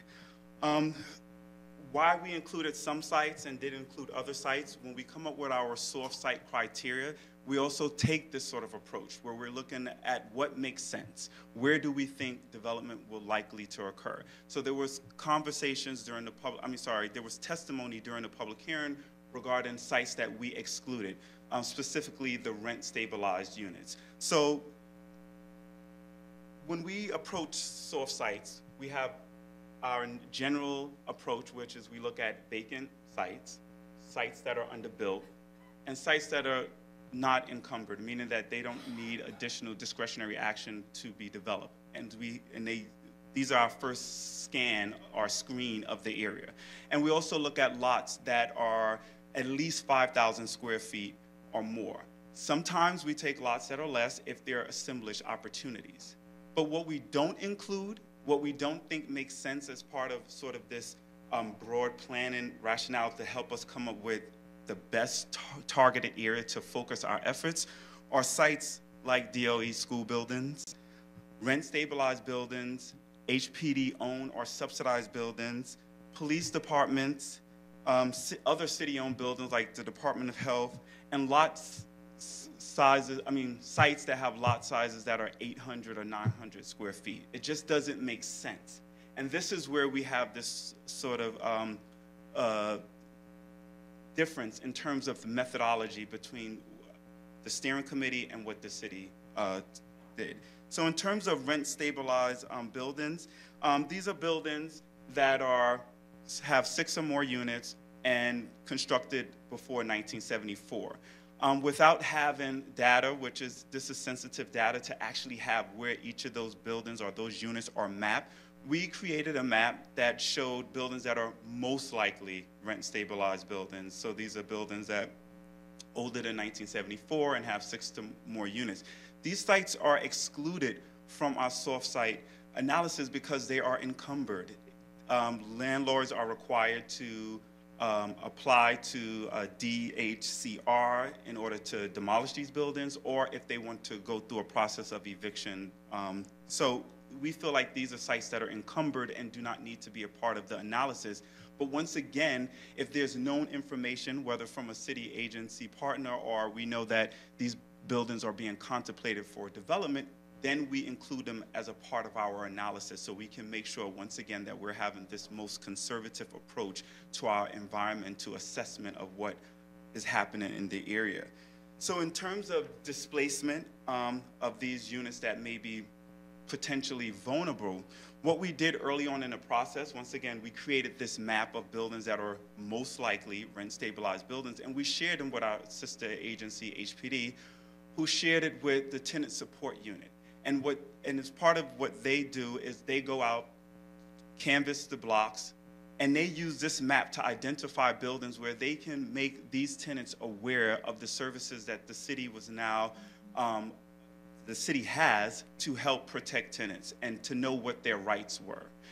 So we feel like with that with that process that took place early on in the process, as well as HPD's housing plan, where they're revving up the resources that are available to tenants in terms of their housing ambassadors to help tenants to work through the application process, to make sure tenants are aware of the new process that they have that that doesn't really take in credit scores or your history in housing court into consideration, that won't put them at disadvantage during the application process, as well as their willingness to do a study, a feasibility study for certificate of no harassment. These are in tandem. All these resources are geared towards protecting those tenants in those buildings that may be vulnerable to our actions. So in terms of our step back, when we approached the community, we looked at the entire district. We went through this sort of iterative process to sort of narrow it down to this targeted area where we thought made the most sense to target our efforts. And that's how we came up with the boundaries. That's how we identified the soft sites. And that's basically really the end of what I'm going to say at this point. I entertain questions. I was trying to pull out more, but just not enough right now. You reached deep, Calvin. Obviously, Calvin has covered the second two. I would emphasize on the reasonable worst-case development assumptions. I'd emphasize something that Calvin noted, which is the emphasis on a methodology that we have in the secret manual and the word reasonable. Sites were identified as potentially soft sites where there were active DOE facilities, where there were active NYPD facilities, where there were tiny lots. One could always make assumptions, but we provided what we thought was reasonable and fact-based assessment of where the soft sites would be that did not match exactly with the testimony of every person who appeared at the public hearing and challenged our reasonable worst-case development assumptions. I will make one other comment that struck me from the public hearing, which was extraordinarily informative, is a tension within the hearing between those who were supporting the community plan and focusing on the relatively minor ways in which the rezoning proposal did not overlap entirely with the plan, and those who were opposed and took issue with the community plan. And I think as we do our analysis, it's important to listen to both voices, but to recognize that many of the critiques were actually critiques of the community plan by those who said no rezoning whatsoever. Yeah, thank you, Commissioner, because I just want to mention is that when we released our boundaries and the steering committee saw the boundaries we were contemplating versus what they provided, we sat down with them, and that's how we know sort of the sites that they were including in their analysis. And we told them that these are not sites that we think development is likely to occur. So that's how we were aware of sort of the scope of what they were looking at versus what we were examining. Yes, Commissioner Deleuze. I missed 3.5 hours of the hearing. I'm looking forward to watching the video over the weekend. But I I really have to take issue, honestly, with the methodology in Chapter 2 that you outlined. You're right to say that there are steps in the process of demolishing rent-stabilized housing, but it's just not that hard, right? And so I think to exclude rent-stabilized units as a class of housing from the soft site analysis is absolutely flawed. And past rezonings have demonstrated that the analysis was done, the secret manual was flawed based on what has actually happened.